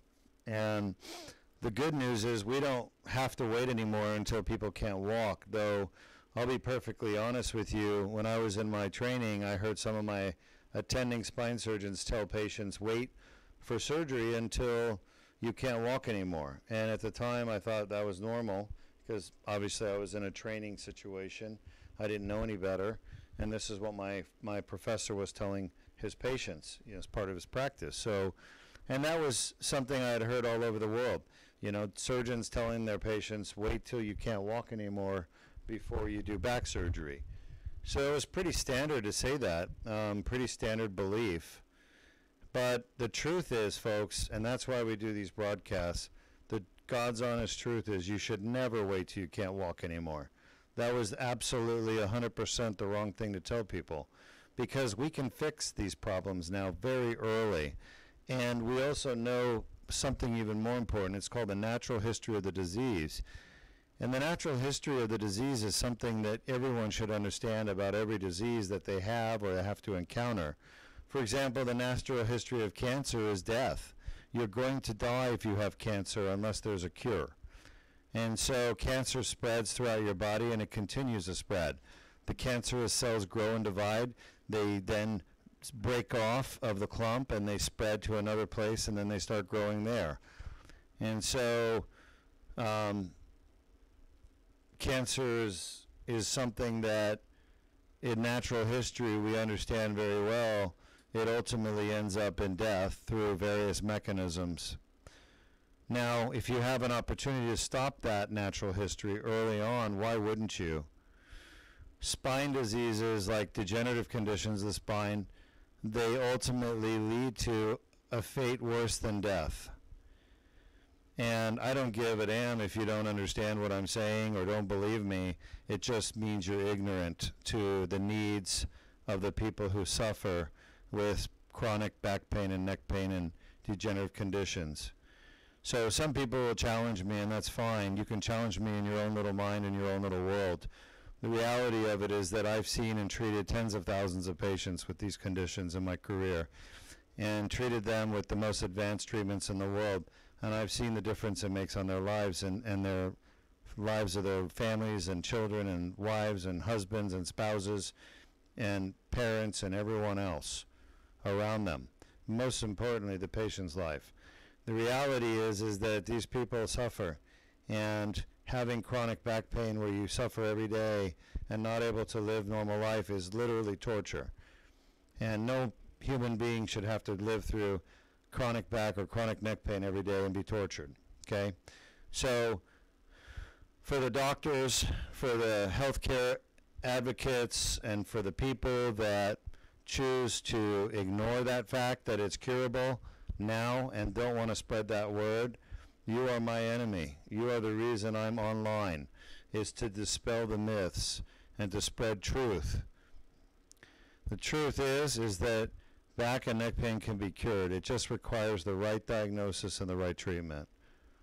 The other truth is that, and this is the part of the bad part, is that many people don't have access to the treatment for various reasons. Either they don't know it exists, they've been told it doesn't, or they live too far away to travel here, or they don't have the money and resources or insurance that will pay for their treatment. In the end, all those reasons don't change the single most important fact, is that chronic back and neck pain can be cured. Now, how you get to the cure, that's the real challenge. And that's why we advocate at Deuk Spine Institute the truth be known to everyone so that people can start working towards getting that cure. Do we have any questions? All right, I have my director of nursing sitting next to me, and she has something to talk to me about. So I'm going to wrap this session up. Once again, this is our last surgery for year 2020. Our patient had a Deuk laser disc repair. It's peer-reviewed and published in the National Library of Medicine. And the procedure is very, very effective at curing back and neck pain when done properly. So everyone have a great holiday season, and we look forward to a much better 2021, hopefully with the COVID virus all behind us and everyone moving forward, and hopefully no other country developing any bioterrorism weapons and releasing them on the world. The world is a hard enough place as it is. We need to do our best, everyone, to make it a better place for everyone. So, Sean, do you want to add anything? Last words of 2020? I just want to say to all of our viewers on Periscope, have a Merry Christmas and Happy New Year. Keep in touch in the next year. In 2021, Periscope will be shutting down and migrating to Twitter. We will keep you updated on all of our social media pages on how you can catch our live streams in the future. All right. Thank you, everyone.